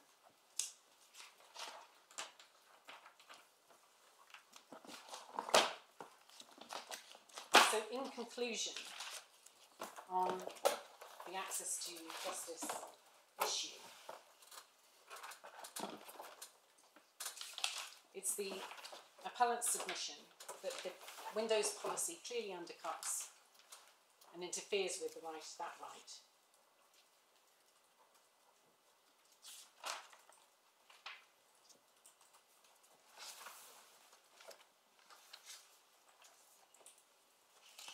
That there is no justification for it. That the evidence shows that these are real risks not theoretical ones. But the policy on its face is plainly unlawful. And my lords, when I opened yesterday, I mentioned my agreement with the way in which my Lord Justice Hickinbottom analysed the systemic unfairness authorities. It's my submission that it's not necessary to look at the number of cases and to spend and to establish a level of risk in circumstances where the policy on its face provides for judicially reviewable decisions to be taken without access to court. But insofar as it is necessary to show that that risk arises in individual cases, the evidence is before you, and I've taken you to some of it. And the judge dismissed that on the basis that some of the cases, access to justice was obtained. But that, in my respectful submission, was not the right way to approach it. Obviously, in cases where removal is an issue, many of those who are removed in breach of the right will not come to light. Their cases will not come to light. And you've seen 3 where their cases did come to light for all sorts of accidental reasons. But that is why you look at the ones where it nearly happened and why they are relevant. It's not enough to say, well, it was all right. It may be in an individual case, an answer, but it's not when it comes to looking at this unfairness of a policy. So I'm not going to take time going through the differences in the various tests in the authorities analysed in Woolcock. In my submission, whatever test you apply, this policy is unlawful for the reasons that really for the same reasons that the exceptions were unlawful in Medical Justice 2010. Really, I mean that's the same basis. The basis is that the people who fell within the exceptions didn't have the right to access to justice in the same way as you say everyone that falls within the policy now does not have that right. Yes, I mean the impact in the end of the exceptions policy and what is occurring here is very similar because decisions are being served too close to removal. It is worse in some senses under this policy, I say, because there are occasions where because that is happening when people don't even know about it. At least under the exceptions policy, people were informed in the last minute, but it is very similar. And in my submission, the approach is for the same reasons that policy was unlawful. This is, and my lords, there are also 2 other principal grounds under Dublin 3 and Article 3. And what has been said about those grounds, both below and by the Secretary of State, is that they don't add anything to the access to justice ground. And I would like to address that first, because if this court accepts that the way in which the access to justice ground was approached below and has been conceptualised apparently by the Secretary of State, that there is a balance, that you don't need access to justice in relation to some decisions if you've had an earlier right, then in my respectful submission, those arguments do add substantially to the access to justice ground. But if the common law is as I have presented it, and my understanding is that the court accepts that that is the way the common law works, then those grounds do not add anything. But I think because that is the argument run by the Secretary of State, if I could very briefly take you to the relevant authorities by reference to the skeleton argument as well. So first of all, on Dublin 3,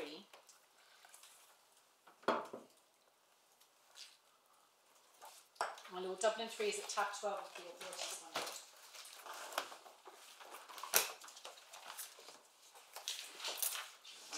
These submissions are made on the premise that the Dublin 3 or Article 3 give a greater right to access to justice than common law. No, they're not.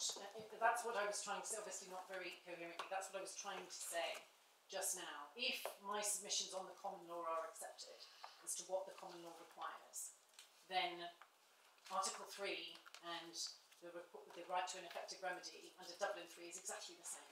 You must have access to a court in order to No, I ask understand that. for suspension. I Yes. understand that. So these come in if we conclude that you fail under common law, Yes, if you because they don't put it in the same language. They put it in terms of effective remedy and so on. But it's because the right to access to justice under Dublin 3 and Article 3 is greater than the common law. Well, it's great, my lord. It may be that I'm taking you round in circles, but what I mean is that it is greater than the common law if the common law allows a situation like this, which is that material decisions are taken at a point when individuals cannot access the court. And those material decisions relate to either Article 3 or Article 8 or EU law rights under the Dublin regulation. If that is what you conclude is permitted, because in my submission that is as a matter of fact what is happening under this policy, and you conclude, you accept the Secretary of State's argument that that is permissible, then I say Article 3 nonetheless will prevent that in those types of cases and also in Dublin cases, and that's why. Because of the requirement for an effective remedy. Yes, because of the requirement for an effective remedy and the requirement for access to a court for suspensive. Dublin 3's got a series of specific protections. And Dublin 3 has a series of specific protections, and in the context of the Dublin 3 requirements, there is also the fact that the 5 working days that is currently allocated for those for individuals to challenge their certification is woefully inadequate. It is a period of time that was designed prior to the important judgments of the CJEU in Gezelbash and Mengestab, when individuals really had a tiny range of challenges that they could bring to certification. But now, the procedural rights that have been conferred on individuals as a result of Dublin 3 are significant, and they relate not just to human rights grounds, but also failures to comply with time limits and so on. And what you see from the cases, and I can just give you the references, my lords, because it may be that that will be enough, and there's also argument in my skeleton argument. But what you will see from the cases is that that there are extensive rights now afforded to individuals which arise at the point of notification of certification.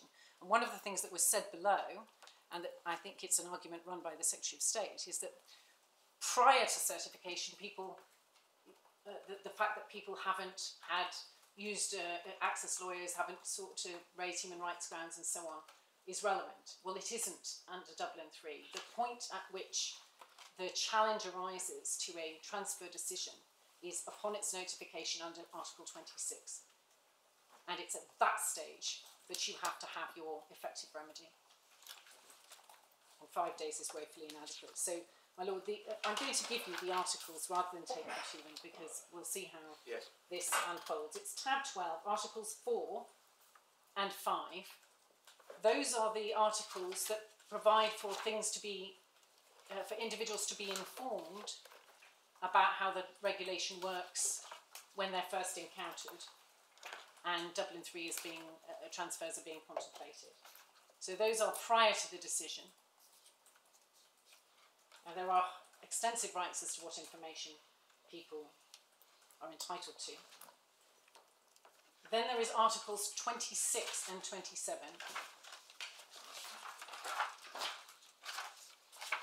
Under the heading Procedural Safeguards.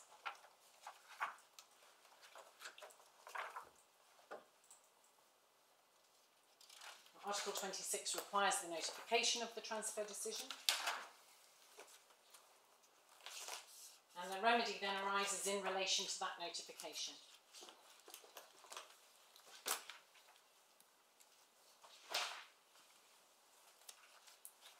Now, in terms of suspensive remedy and the opportunity to ask for a suspensive remedy, my lord, the Secretary of State relies on a case called ASA as a shorthand in the Upper Tribunal, where there was a challenge raised to the lack of automatic suspensive remedy. And that is said to be an complete answer to our Dublin 3 argument. And in my respectful submission, it isn't, because what we are arguing for, and ASA doesn't deal with this at all, is the opportunity to ask for the transfer to be suspended. And that opportunity must be provided in accordance with Article 27(2)(c). Sorry, 3C. For the purposes of appeals or reviews of transfer decisions, Member States shall provide in their national law that C. The person concerned has the opportunity to request within a reasonable period of time a court or tribunal to suspend the implementation of the transfer decision. And you'll see that halfway through that, Member States shall ensure that an effective remedy is in place by suspending the transfer until the decision on the first suspension request is taken. So, I mean, the muscularity of this is quite striking. So you have an opportunity to ask. It must be suspended until you've asked.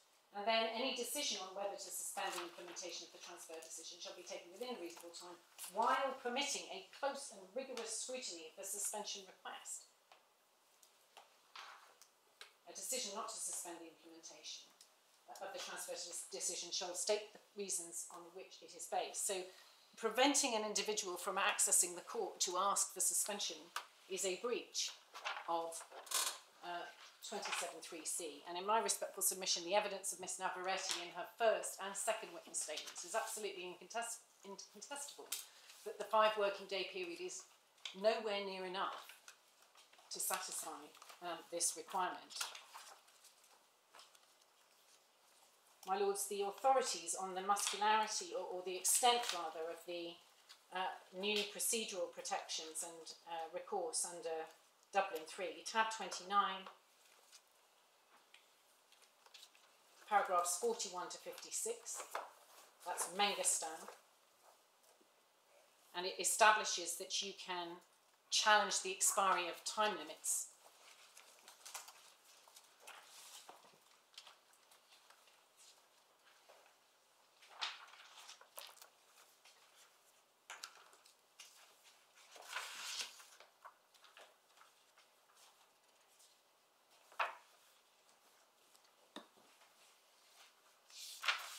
Tab 29 of this manual, and what it records in those paragraphs is the significant change that has occurred.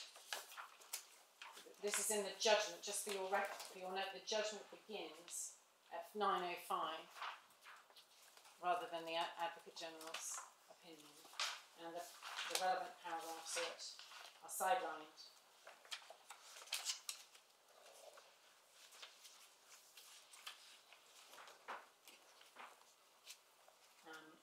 To an effective remedy, referring 43 to Bezelbash,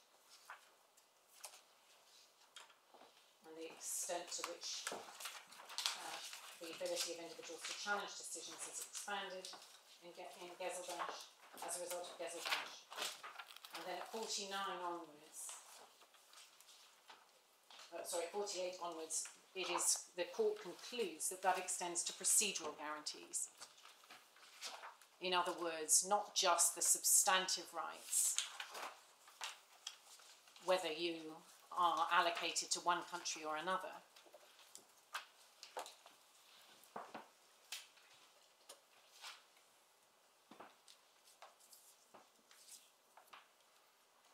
but also time limits. And that is, even if the important point about this is that even if the other member state accepts a transfer request outside a time limit, the individual is entitled to rely on the fact that the time limit has expired as a basis for resisting their transfer. And that's the essential conclusion in those paragraphs. For your note, and this without turning it up, Gezelbash is at volume 4, tab 83, and that is the key authority in 2016, and that's why it's important. The date is important because that authority long postdates the development of this 5 working day time period, and nothing has been done to adjust to this new situation. is where the court confirmed those procedural rights that individuals had. But the other authority that is important, in particular in relation to the reasoning of the courts below on this, is Hassan, which is at volume 4, tab 85. And that is important to look at.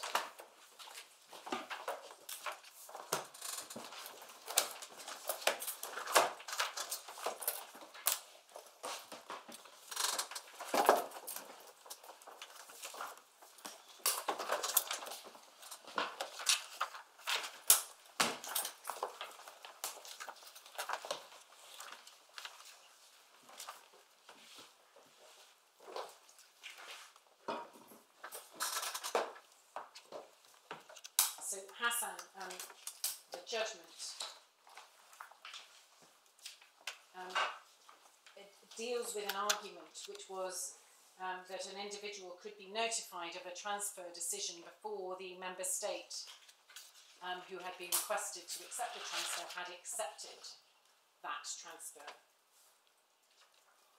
And what the court concluded is that that was not possible, and in paragraphs 42 onwards, you can see that question at 39 as the issue.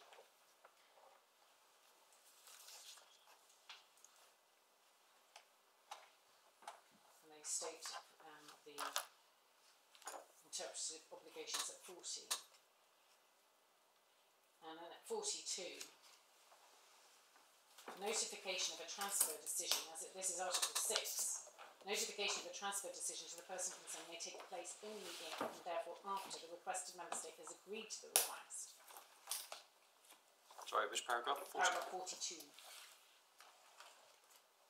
There is a specific, 43, specific procedural order. 43, between acceptance of the request to take charge and the notification. And then at 44, the court records what the purpose of Article 26 is. It's in order to ensure a more effective right at the end of that paragraph to seek a remedy against that decision. So the Article 26 request is expressly linked into that effective remedy provision at Article 27 that we were looking at.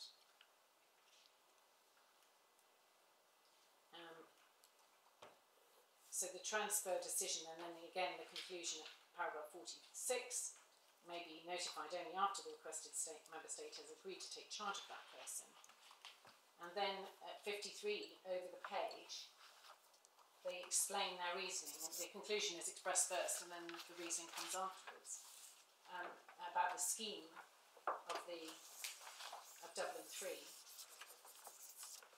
And more reference to the need to strengthening the rights of individuals.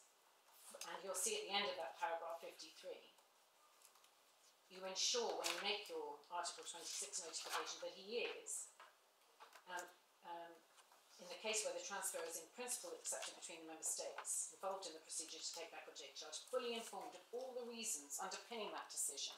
And this is why some of the examples I showed you, where individuals are just not given the underlying documents, are so important, because often they are deprived of the bases on which they can actually challenge the decision properly, so as to enable him, if appropriate, to challenge that decision before the court with jurisdiction.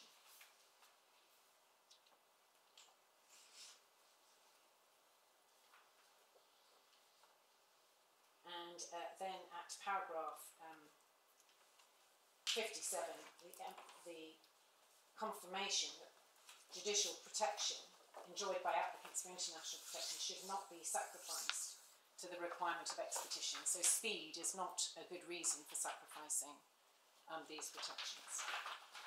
So that's Hassan. In my respectful submission, there are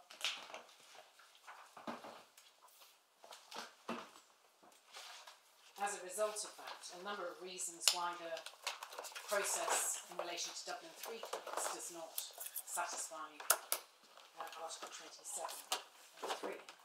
First of all, the time period is too short. That's the 5 days. That's the 5 days.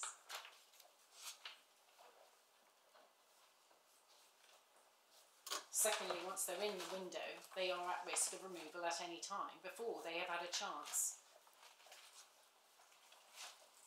to ask the court for their transfer to be suspended. And that's, again, in breach of 27(3). They must have that opportunity. Now, as a result of the So that flows from the 5 days, because 5 days isn't enough. it flows from the 5 days because 5 days isn't enough.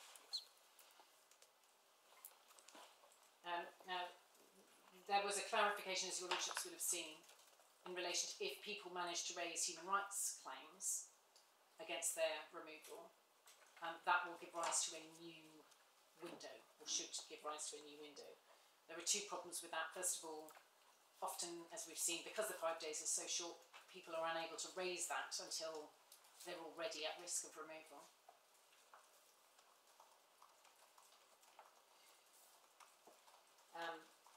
And secondly, because it arises in a removal window period, it's the same problem as the asylum protection, which is that if you don't know that your removal directions have been set, you're disabled, or handicapped, I should say, in seeking the protection of the court for caseworker errors.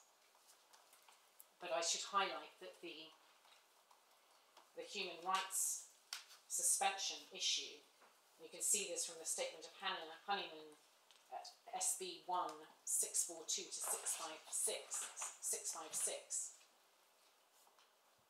was not clarified and was being inconsistently applied across the immigration state until after the judgment in medical justice below.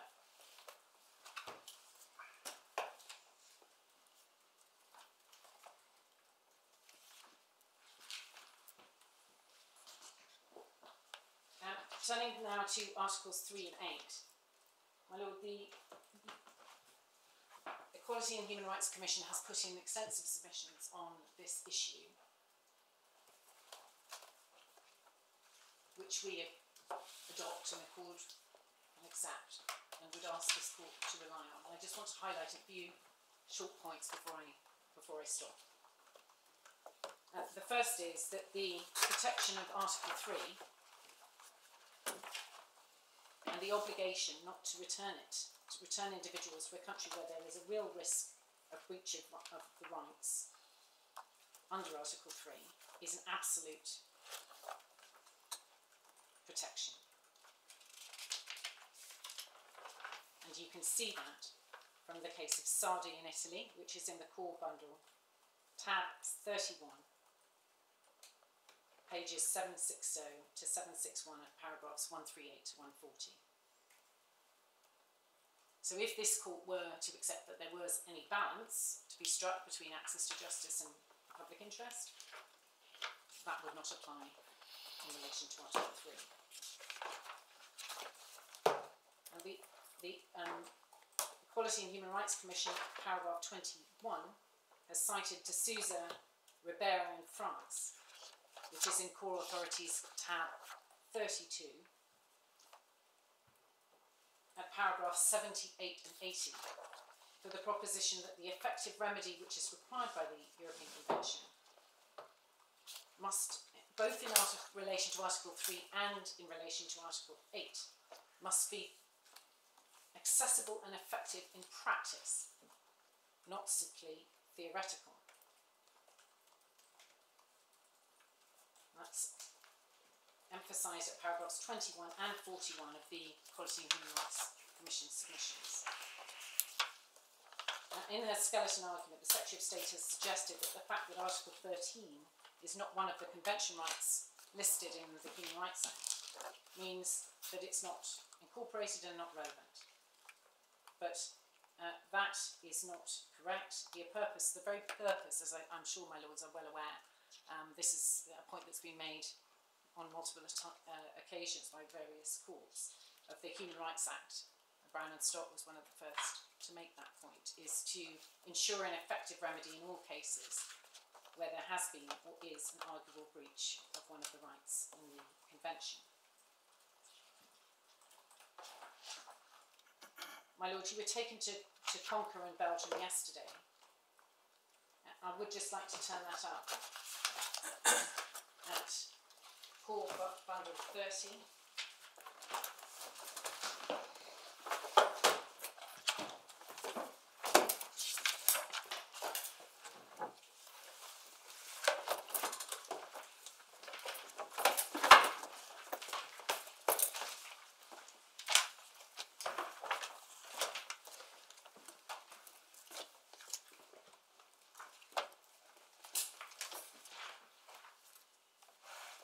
At paragraph 74, could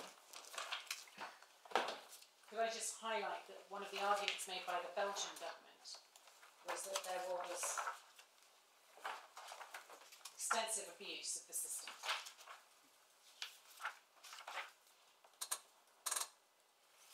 Major abuses of the process in the middle of that paragraph. The vast majority of the applications were dilatory.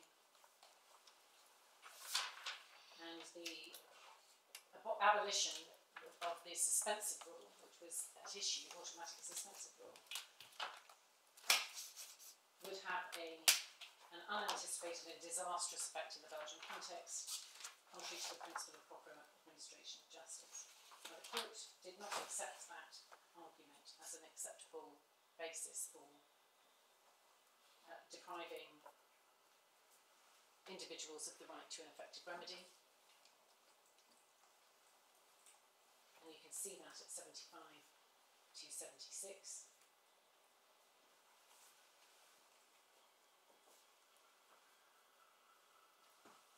Now, the right to an effective remedy, you can see at paragraph 76, requires only that the complaint be arguable.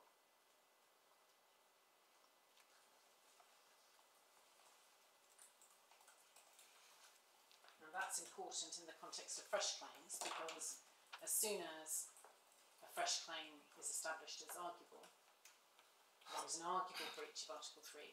It gives rise to the need for an automatic suspensive remedy. And you can see that there at 75 to 76 and 80 to 85 of Compa.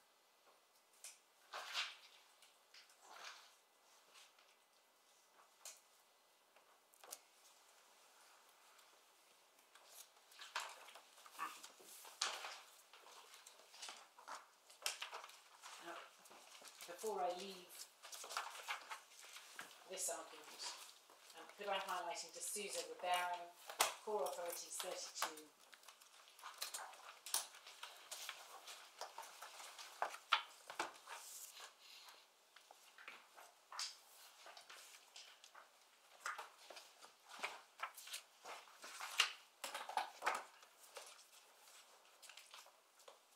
paragraph 78 onwards. The remedy required must be effective in practice as in law. And you can see how that is interpreted in the context of Article 3, 82.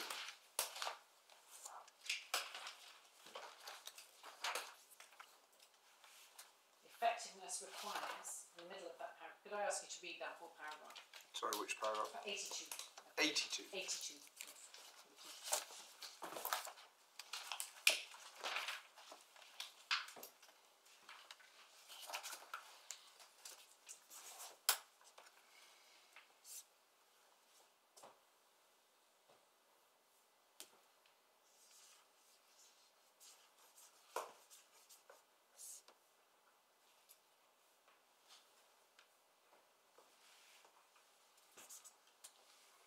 And then at 83, how that works in the context of Article 8 claims.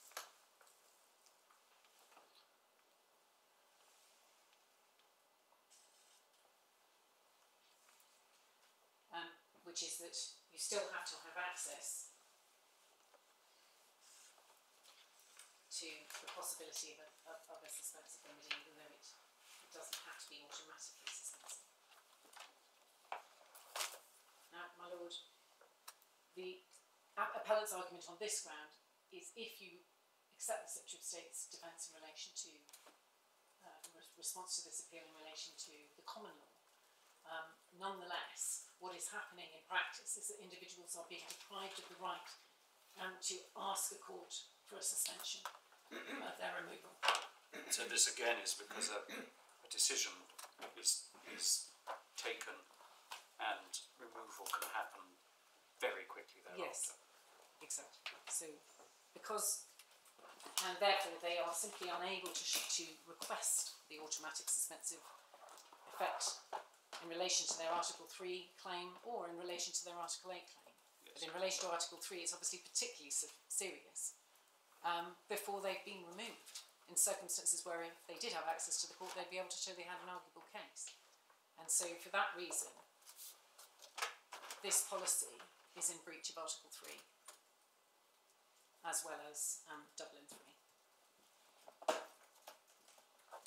My lords, I haven't taken you through my skeleton argument, but I obviously rely on, I haven't abandoned points that were taken there, but I've sought to, not as quickly as I'd hoped, apologies, charter a course through the most important issues and evidence, but I rely on the arguments in the skeleton argument as well, unless there is anything. Oh, I wanted to just, for your note, highlight where the red forms were. I said I was going to show you them yesterday. Oh yes. And I didn't.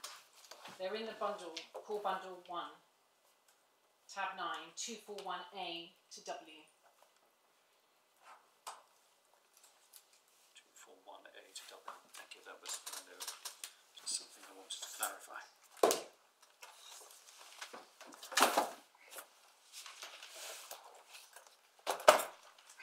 Oh, and there was one other point for your notice. I showed you guidance yesterday on the circumstances in which the timing of service of removal notice windows in the context of charter flights, and I said that there was a similar equivalent guidance for scheduled flights, and that is, again for your notice, SB1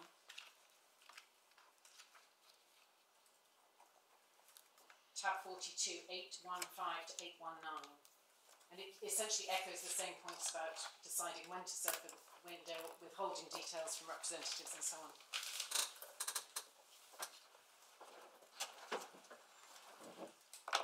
And unless there can be any further. Thank you very much indeed, Miss Kilroy. Yes, Mr. Kovacs.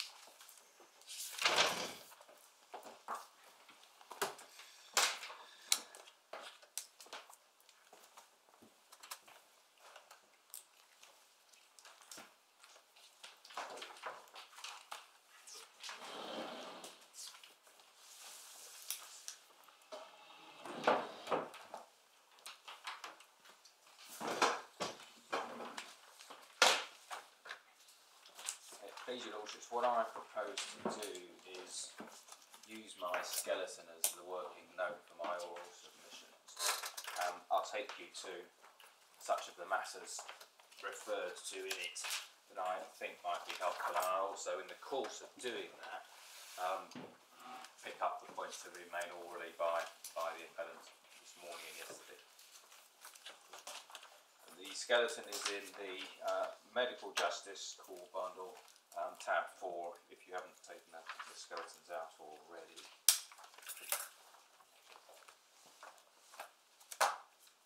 The starting point is section 10 of the Immigration and Asylum Act 1999, which we're all familiar with, but because it is central, if you wouldn't mind turning it up again. Tab 3 in volume 1 of the authority bundle.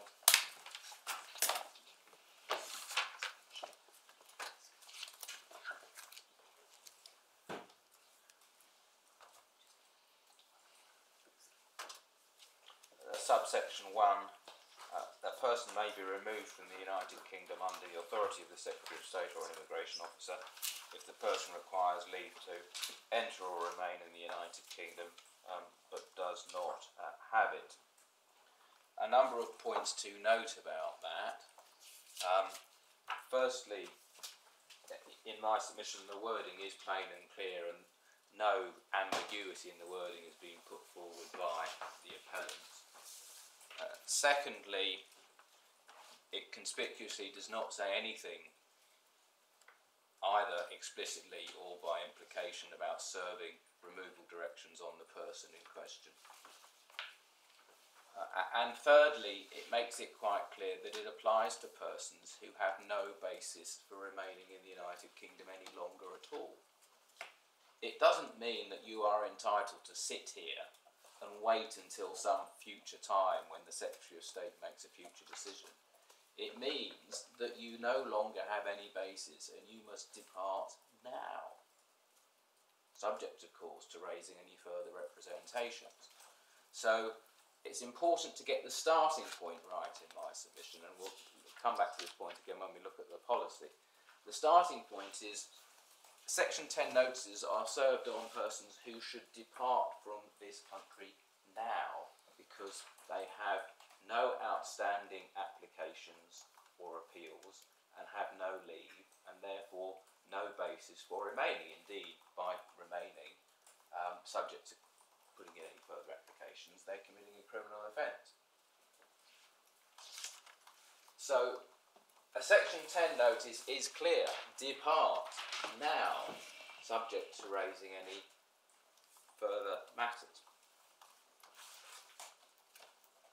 The final point to note on Section 10, and just to avoid any ambiguity, neither the Upper Tribunal nor Mr. Justice Friedman based their reasoning on Section 10 being construed as authorising restriction on access to the court.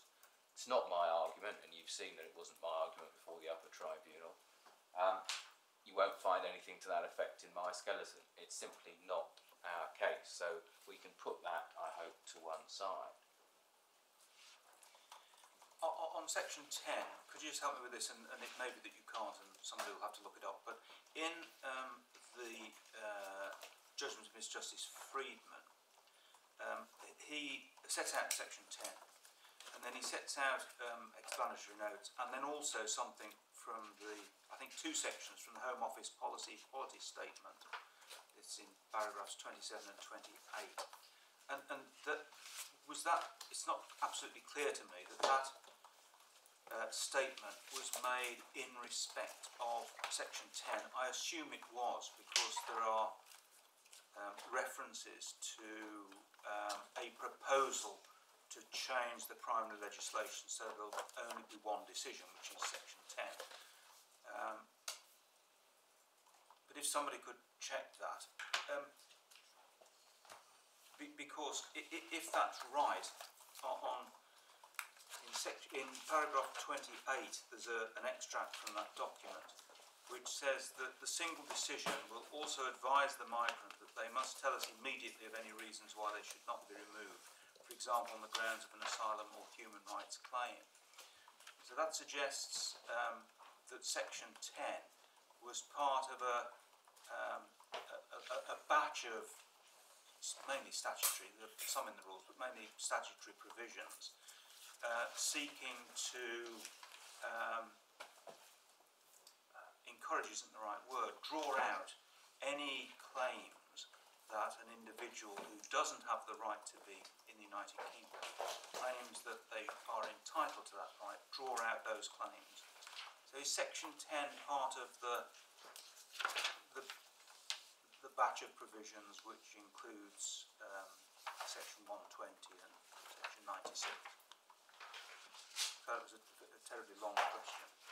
Well, Section 10 was one of the many amendments which made fundamental changes to the immigration system that were introduced by the 2014 Act.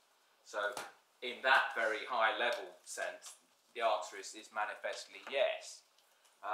And you will be able to see from checking the footnotes to the various extracts set out in these parts of the authorities bundles that a lot of the current versions were introduced by the 2014 Act. So rather than take up time, I will get back to that. But to answer your question in part, it's apparent from the footnotes that yes, it was part of an overall reform.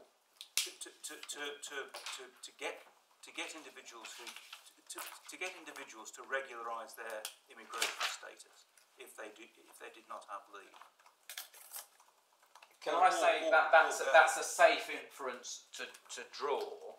I'll check the point about the policy statements to see whether it was spelt out in black or white. But yes, I don't think there's any real doubt that the underlying purpose was that. And I'll come back to the policy statement in a few minutes, perhaps before lunch, perhaps afterwards.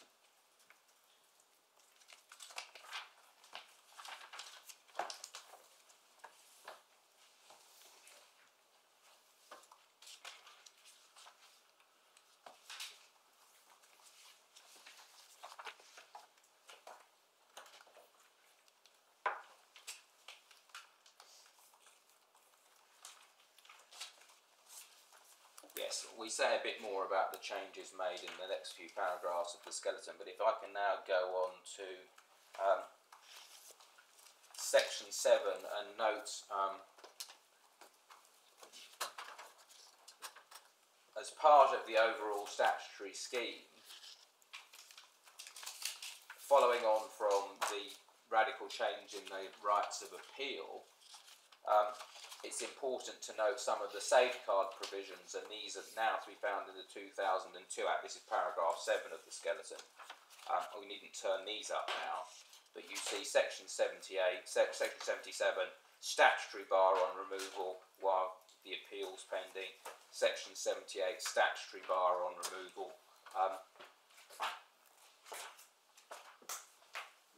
During claims and during appeals. So section 78, 77 and 78 together. No removal until your asylum claim has been determined by the Secretary of State and any appeals being determined. And then we have further provisions in sections 92 to 96 about certifications and in-country appeals and out-of-country appeals. And then again another measure, this is paragraph 8 of the skeleton, again brought in by the 2014 Act, the section 120 notice. And can I ask you to turn this up, please? This is volume 1 of the authorities, tab 5.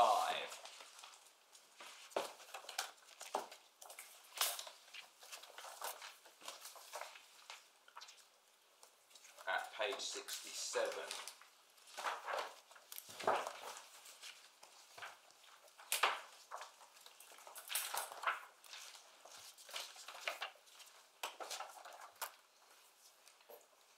Requirements to state additional grounds for application applies to a person if he's made a protection or human rights claim, application for leave to enter or remain, or decision to deport or remove him has been or may be taken.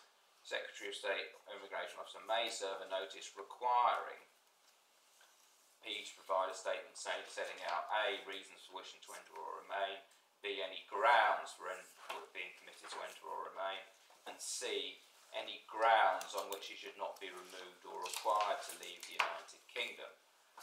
Subsection 3 makes clear you don't have to repeat previous grounds. And then subsection 4, subsection 5 applies if P's previously been served with a notice under section 120. He requires leave. And then subsection 5, where the circumstances have changed since the immigration officer, etc., was last made aware of them, so that P has, over the page, additional reasons or additional grounds. P must, as soon as reasonably practicable, and that's what my learned friend referred to as the ongoing duty. So section 120 includes both the initial requirement when it's served, and it makes it quite clear that this is a continuing requirement if there is any change of circumstances, which by definition will be known to the recipient of the notice. So that's section 120.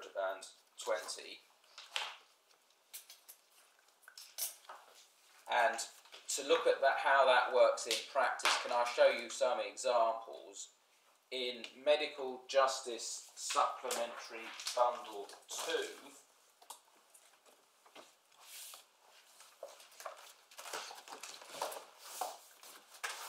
tab 47,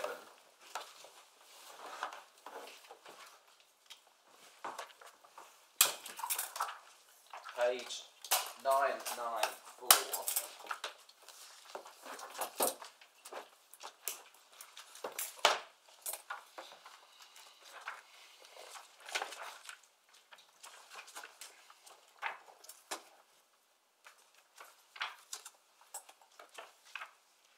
details of the individual concern have been blanked out, but you can see it's an actual case.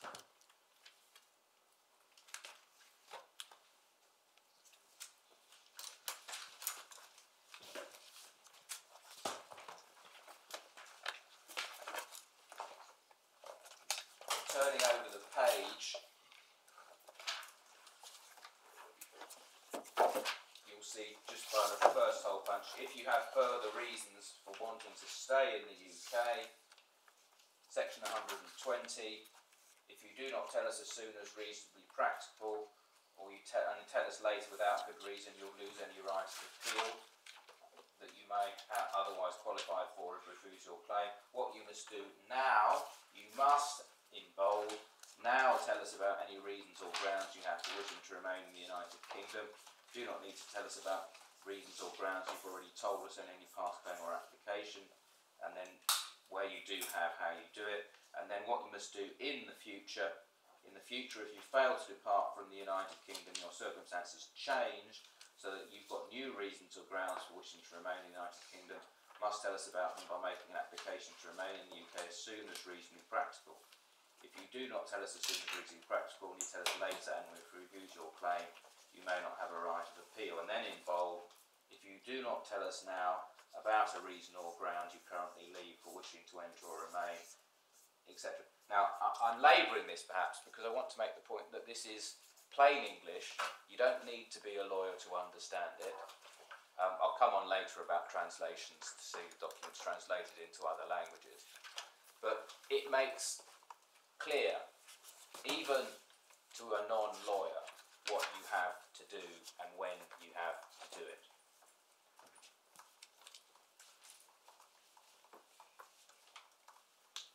There's another example, you needn't turn this up, but just for the reference of page 1807.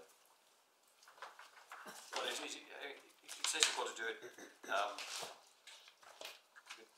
as soon as reasonably practicable, or whatever the language Yeah. is. But that, of course, is all subject to the caveat on page 994 that you'll be removed, possibly, on the 15th of June at 1500. This notice having been provided at some time on the 12th. Yes, yes, and of course we'll So get on to that in more detail later. But I'll say it now because I'm going to be coming back to this repeatedly, I suspect. If instead of a Section 10 notice with removal and notice periods, you simply had the removal directions, because as I've sought to establish, you only get the Section 10 when you've got no basis for being. So you could be given removal notice at that same date. Say you'd been given the removal directions for 3 days later. You would be told, well, 3 days later you are going to be removed. And we would have the same arguments that we're going to have to address in this appeal about whether or not that is too short a period, etc., etc. And we'll come on to look at all those and the exceptions later on. But you're no worse off by being told that the 3 days is not a deadline, it's a minimum. In terms of being told what you're at risk of and what you have to do if you wish to prevent it, you're told exactly the same thing.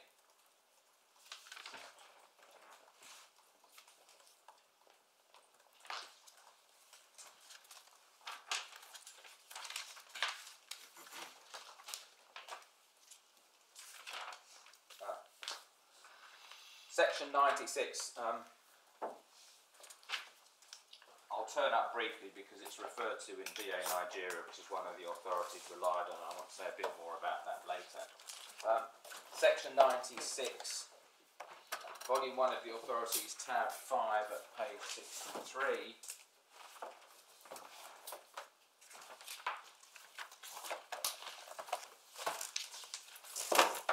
Sorry, can you give me the reference again? Volume 1 of the authorities, tab 5. Thank you. Lords, I'm taking this all very slowly, but to reassure you, if that's the right word, I'm going to be focusing very largely, if not exclusively, on the law in all of this. My submissions on the facts I may have a bit more to say later, but effectively I'm going to say I commend the judgments of the APA Tribunal and of Mr. Justice Friedman. So certainly the great majority of my submissions are going to be dealing with the law and setting out what the relevant documents are, which is why I'm asking your indulgence to bear with me while I'm going through it fairly slowly now. So tab 5, page 63, section 96. And the point to make here is this says nothing one way or the other about judicial review. What it does is it certifies that you have no right of appeal if you could have made a point earlier but you failed to do so. So that deals with one aspect of late claims, which is the appeals, but it simply doesn't address judicial review, which is what we're concerned with here.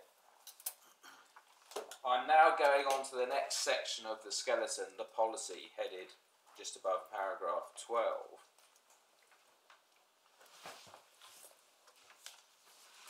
And can I start by way of preliminary observation by taking you back to FB Supplementary Bundle 1 at page A32, which is the Policy Equality Statement.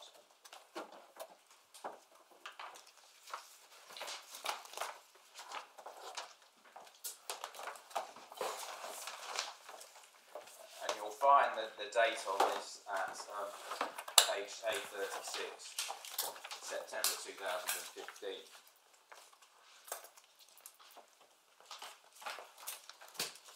What was the date again? So it's 14 September 2015. 15. Thank you. And I'm taking you to this to show what the Home Office said was the purpose of this. And the point I'm seeking to make is it's not simply a question of abuse. The appellants have sought to characterise this policy as an unconstitutional sledgehammer to crack an abusive nut, but that, with all due respect, doesn't do justice to the full reasons why this policy was introduced, which is why I'm starting off in this preliminary observation with the Policy Equality Statement. And we see right at the start the purpose was to simplify a complex system. And then third paragraph down, as a consequence, practice, and I don't think this is contentious, but for the avoidance of doubt, my position is previously it was a practice rather than the legal requirement, but I don't think anything's going to turn on that. The practice of serving copies of removal directions which allows claims to be withheld would be discontinued. And then new policy, you either get a removal window, notice of removal directions, or notice of removal. And then next paragraph we can skip, that's certain exclusions, families, children, vulnerable groups that are not suitable for detention. And then the further paragraph, notice of removal may be given where a person has no leave, will not be given where there's extant leave, or an appeal or administrative review is pending. Now, you haven't been troubled with administrative review.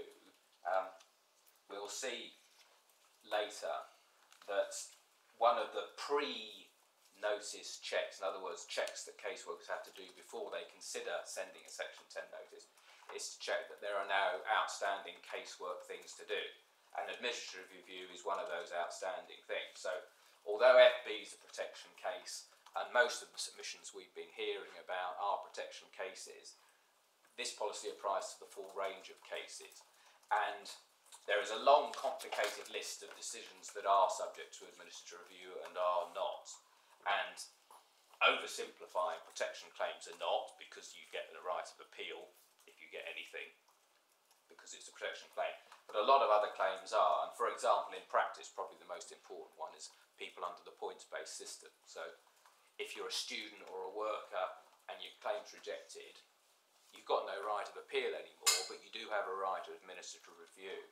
And the timescale for that is 7 days if you're in detention. Most of these people are not in detention, so 14 days. So that already means that there's a substantial, significant period of time after your refusal decision, because you've got the opportunity of applying for administrative review. And you can't even get a Section 10 notice until that period's expired, and either you haven't made the application or you haven't, it's been determined. So just to note that. And then The next paragraph down this is towards the bottom of page 832, the objectives. First bullet point, simplify. Simplify operational processes and procedures to improve the efficiency of the removals process. Second one, create a removals process which effectively balances the need to enforce immigration laws with the needs to ensure that human rights issues are raised and properly considered. Now, the appellants attack this very notion of a balance. And I'm going to come into more detail with this later, but because I'm sort of setting out the stall at this stage, let me deal with balance by way of introduction in this way. My case is that in terms of access to justice, I'm not talking about a balance. As the Lord Chief Justice observed yesterday, this case is perhaps really, and I would say, if anything, a rationality challenge. And if that is one way of looking at least an important aspect of it, then questions of balance do arise. Because, to put it bluntly, but I do submit accurately, what the appellant's submissions come down to is that if I'm a migrant, however many refusals I get, whenever I say something more, and it may be something I haven't said before, it may be something I have said before, but one way or another I've said something again, whatever has been taken, and this would apply if I had been served with removal directions, so it's not a point that's specific to the policy, everything has to stop. All bets are off. Secretary of State has to look at my further representations. She has to make a decision on them. She may accept them. I may have a right of appeal, may even get leave, or she may reject them. She may reject them and I do get a right of appeal. She may reject them and I don't get a right of appeal. But the Secretary of State's got to make a decision.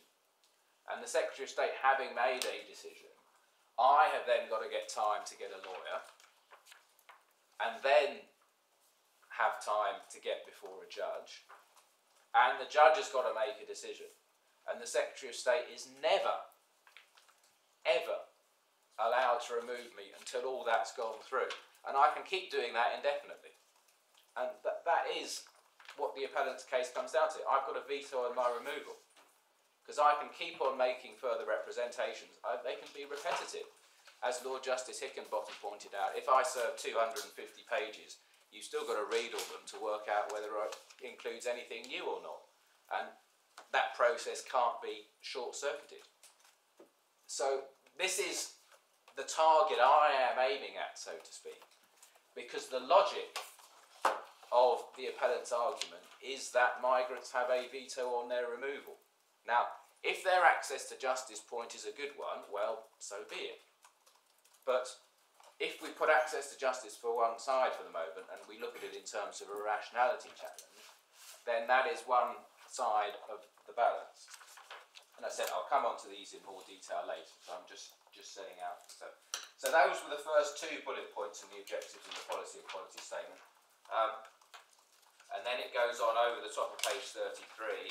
By implementing the policy and operational changes, we aim to achieve the following outcomes: more efficient casework and operational enforcement, higher volumes of voluntary departures, and that's an aspect that should not be overlooked either, because as we'll see from the notice you get, it will say, look, you don't have any leave, you've got no outstanding applications, you're no longer lawfully in the United Kingdom, so you must leave or make a further application using the Section 120 procedure. So encouraging voluntary applications is a legitimate and important aspect of this policy. Then reduced appeals and litigation costs, and again, this is viewed from the other end of the telescope by the appellant, who go on about bringing forward the notice. In fact, what is done is, instead of giving you removal directions and then letting you judicially review them, you say, I'm going to give you a notice, so you've got at least 3 days, and then you've got a removal window. And that is giving you as much time as in the real world is possible to get your submissions together. So next bullet point, full consideration of any human rights issues at the outset of the process. Now, the appellants seem to find it objectionable that they're expected to take the initiative, so to speak, and make their further applications, if any, as soon as they're told they've got no leave and are liable to removal. But for reasons that are not articulated and in my submission would not withstand scrutiny, the idea that you can wait until you've actually got a set of removal directions in your hand before you're under any obligation to put in your further applications is one that has no support in statute, in legal principle, or in morals, in my respectful submission. We're not a court of morals, of course. So again, that's a legitimate aspect of the policy I do submit. Full consideration of any human rights claims at the outset of the process. And then next, reduction in number of costs of failed removals. In the real world, that's a legitimate consideration. And reduced time spent in detention before removal. So it's not a policy that is narrowly focused on the small hammied jurisdiction range of abuse cases. It's more subtle and more broad range than that. So Shall we leave it there until 2 o'clock? Yes.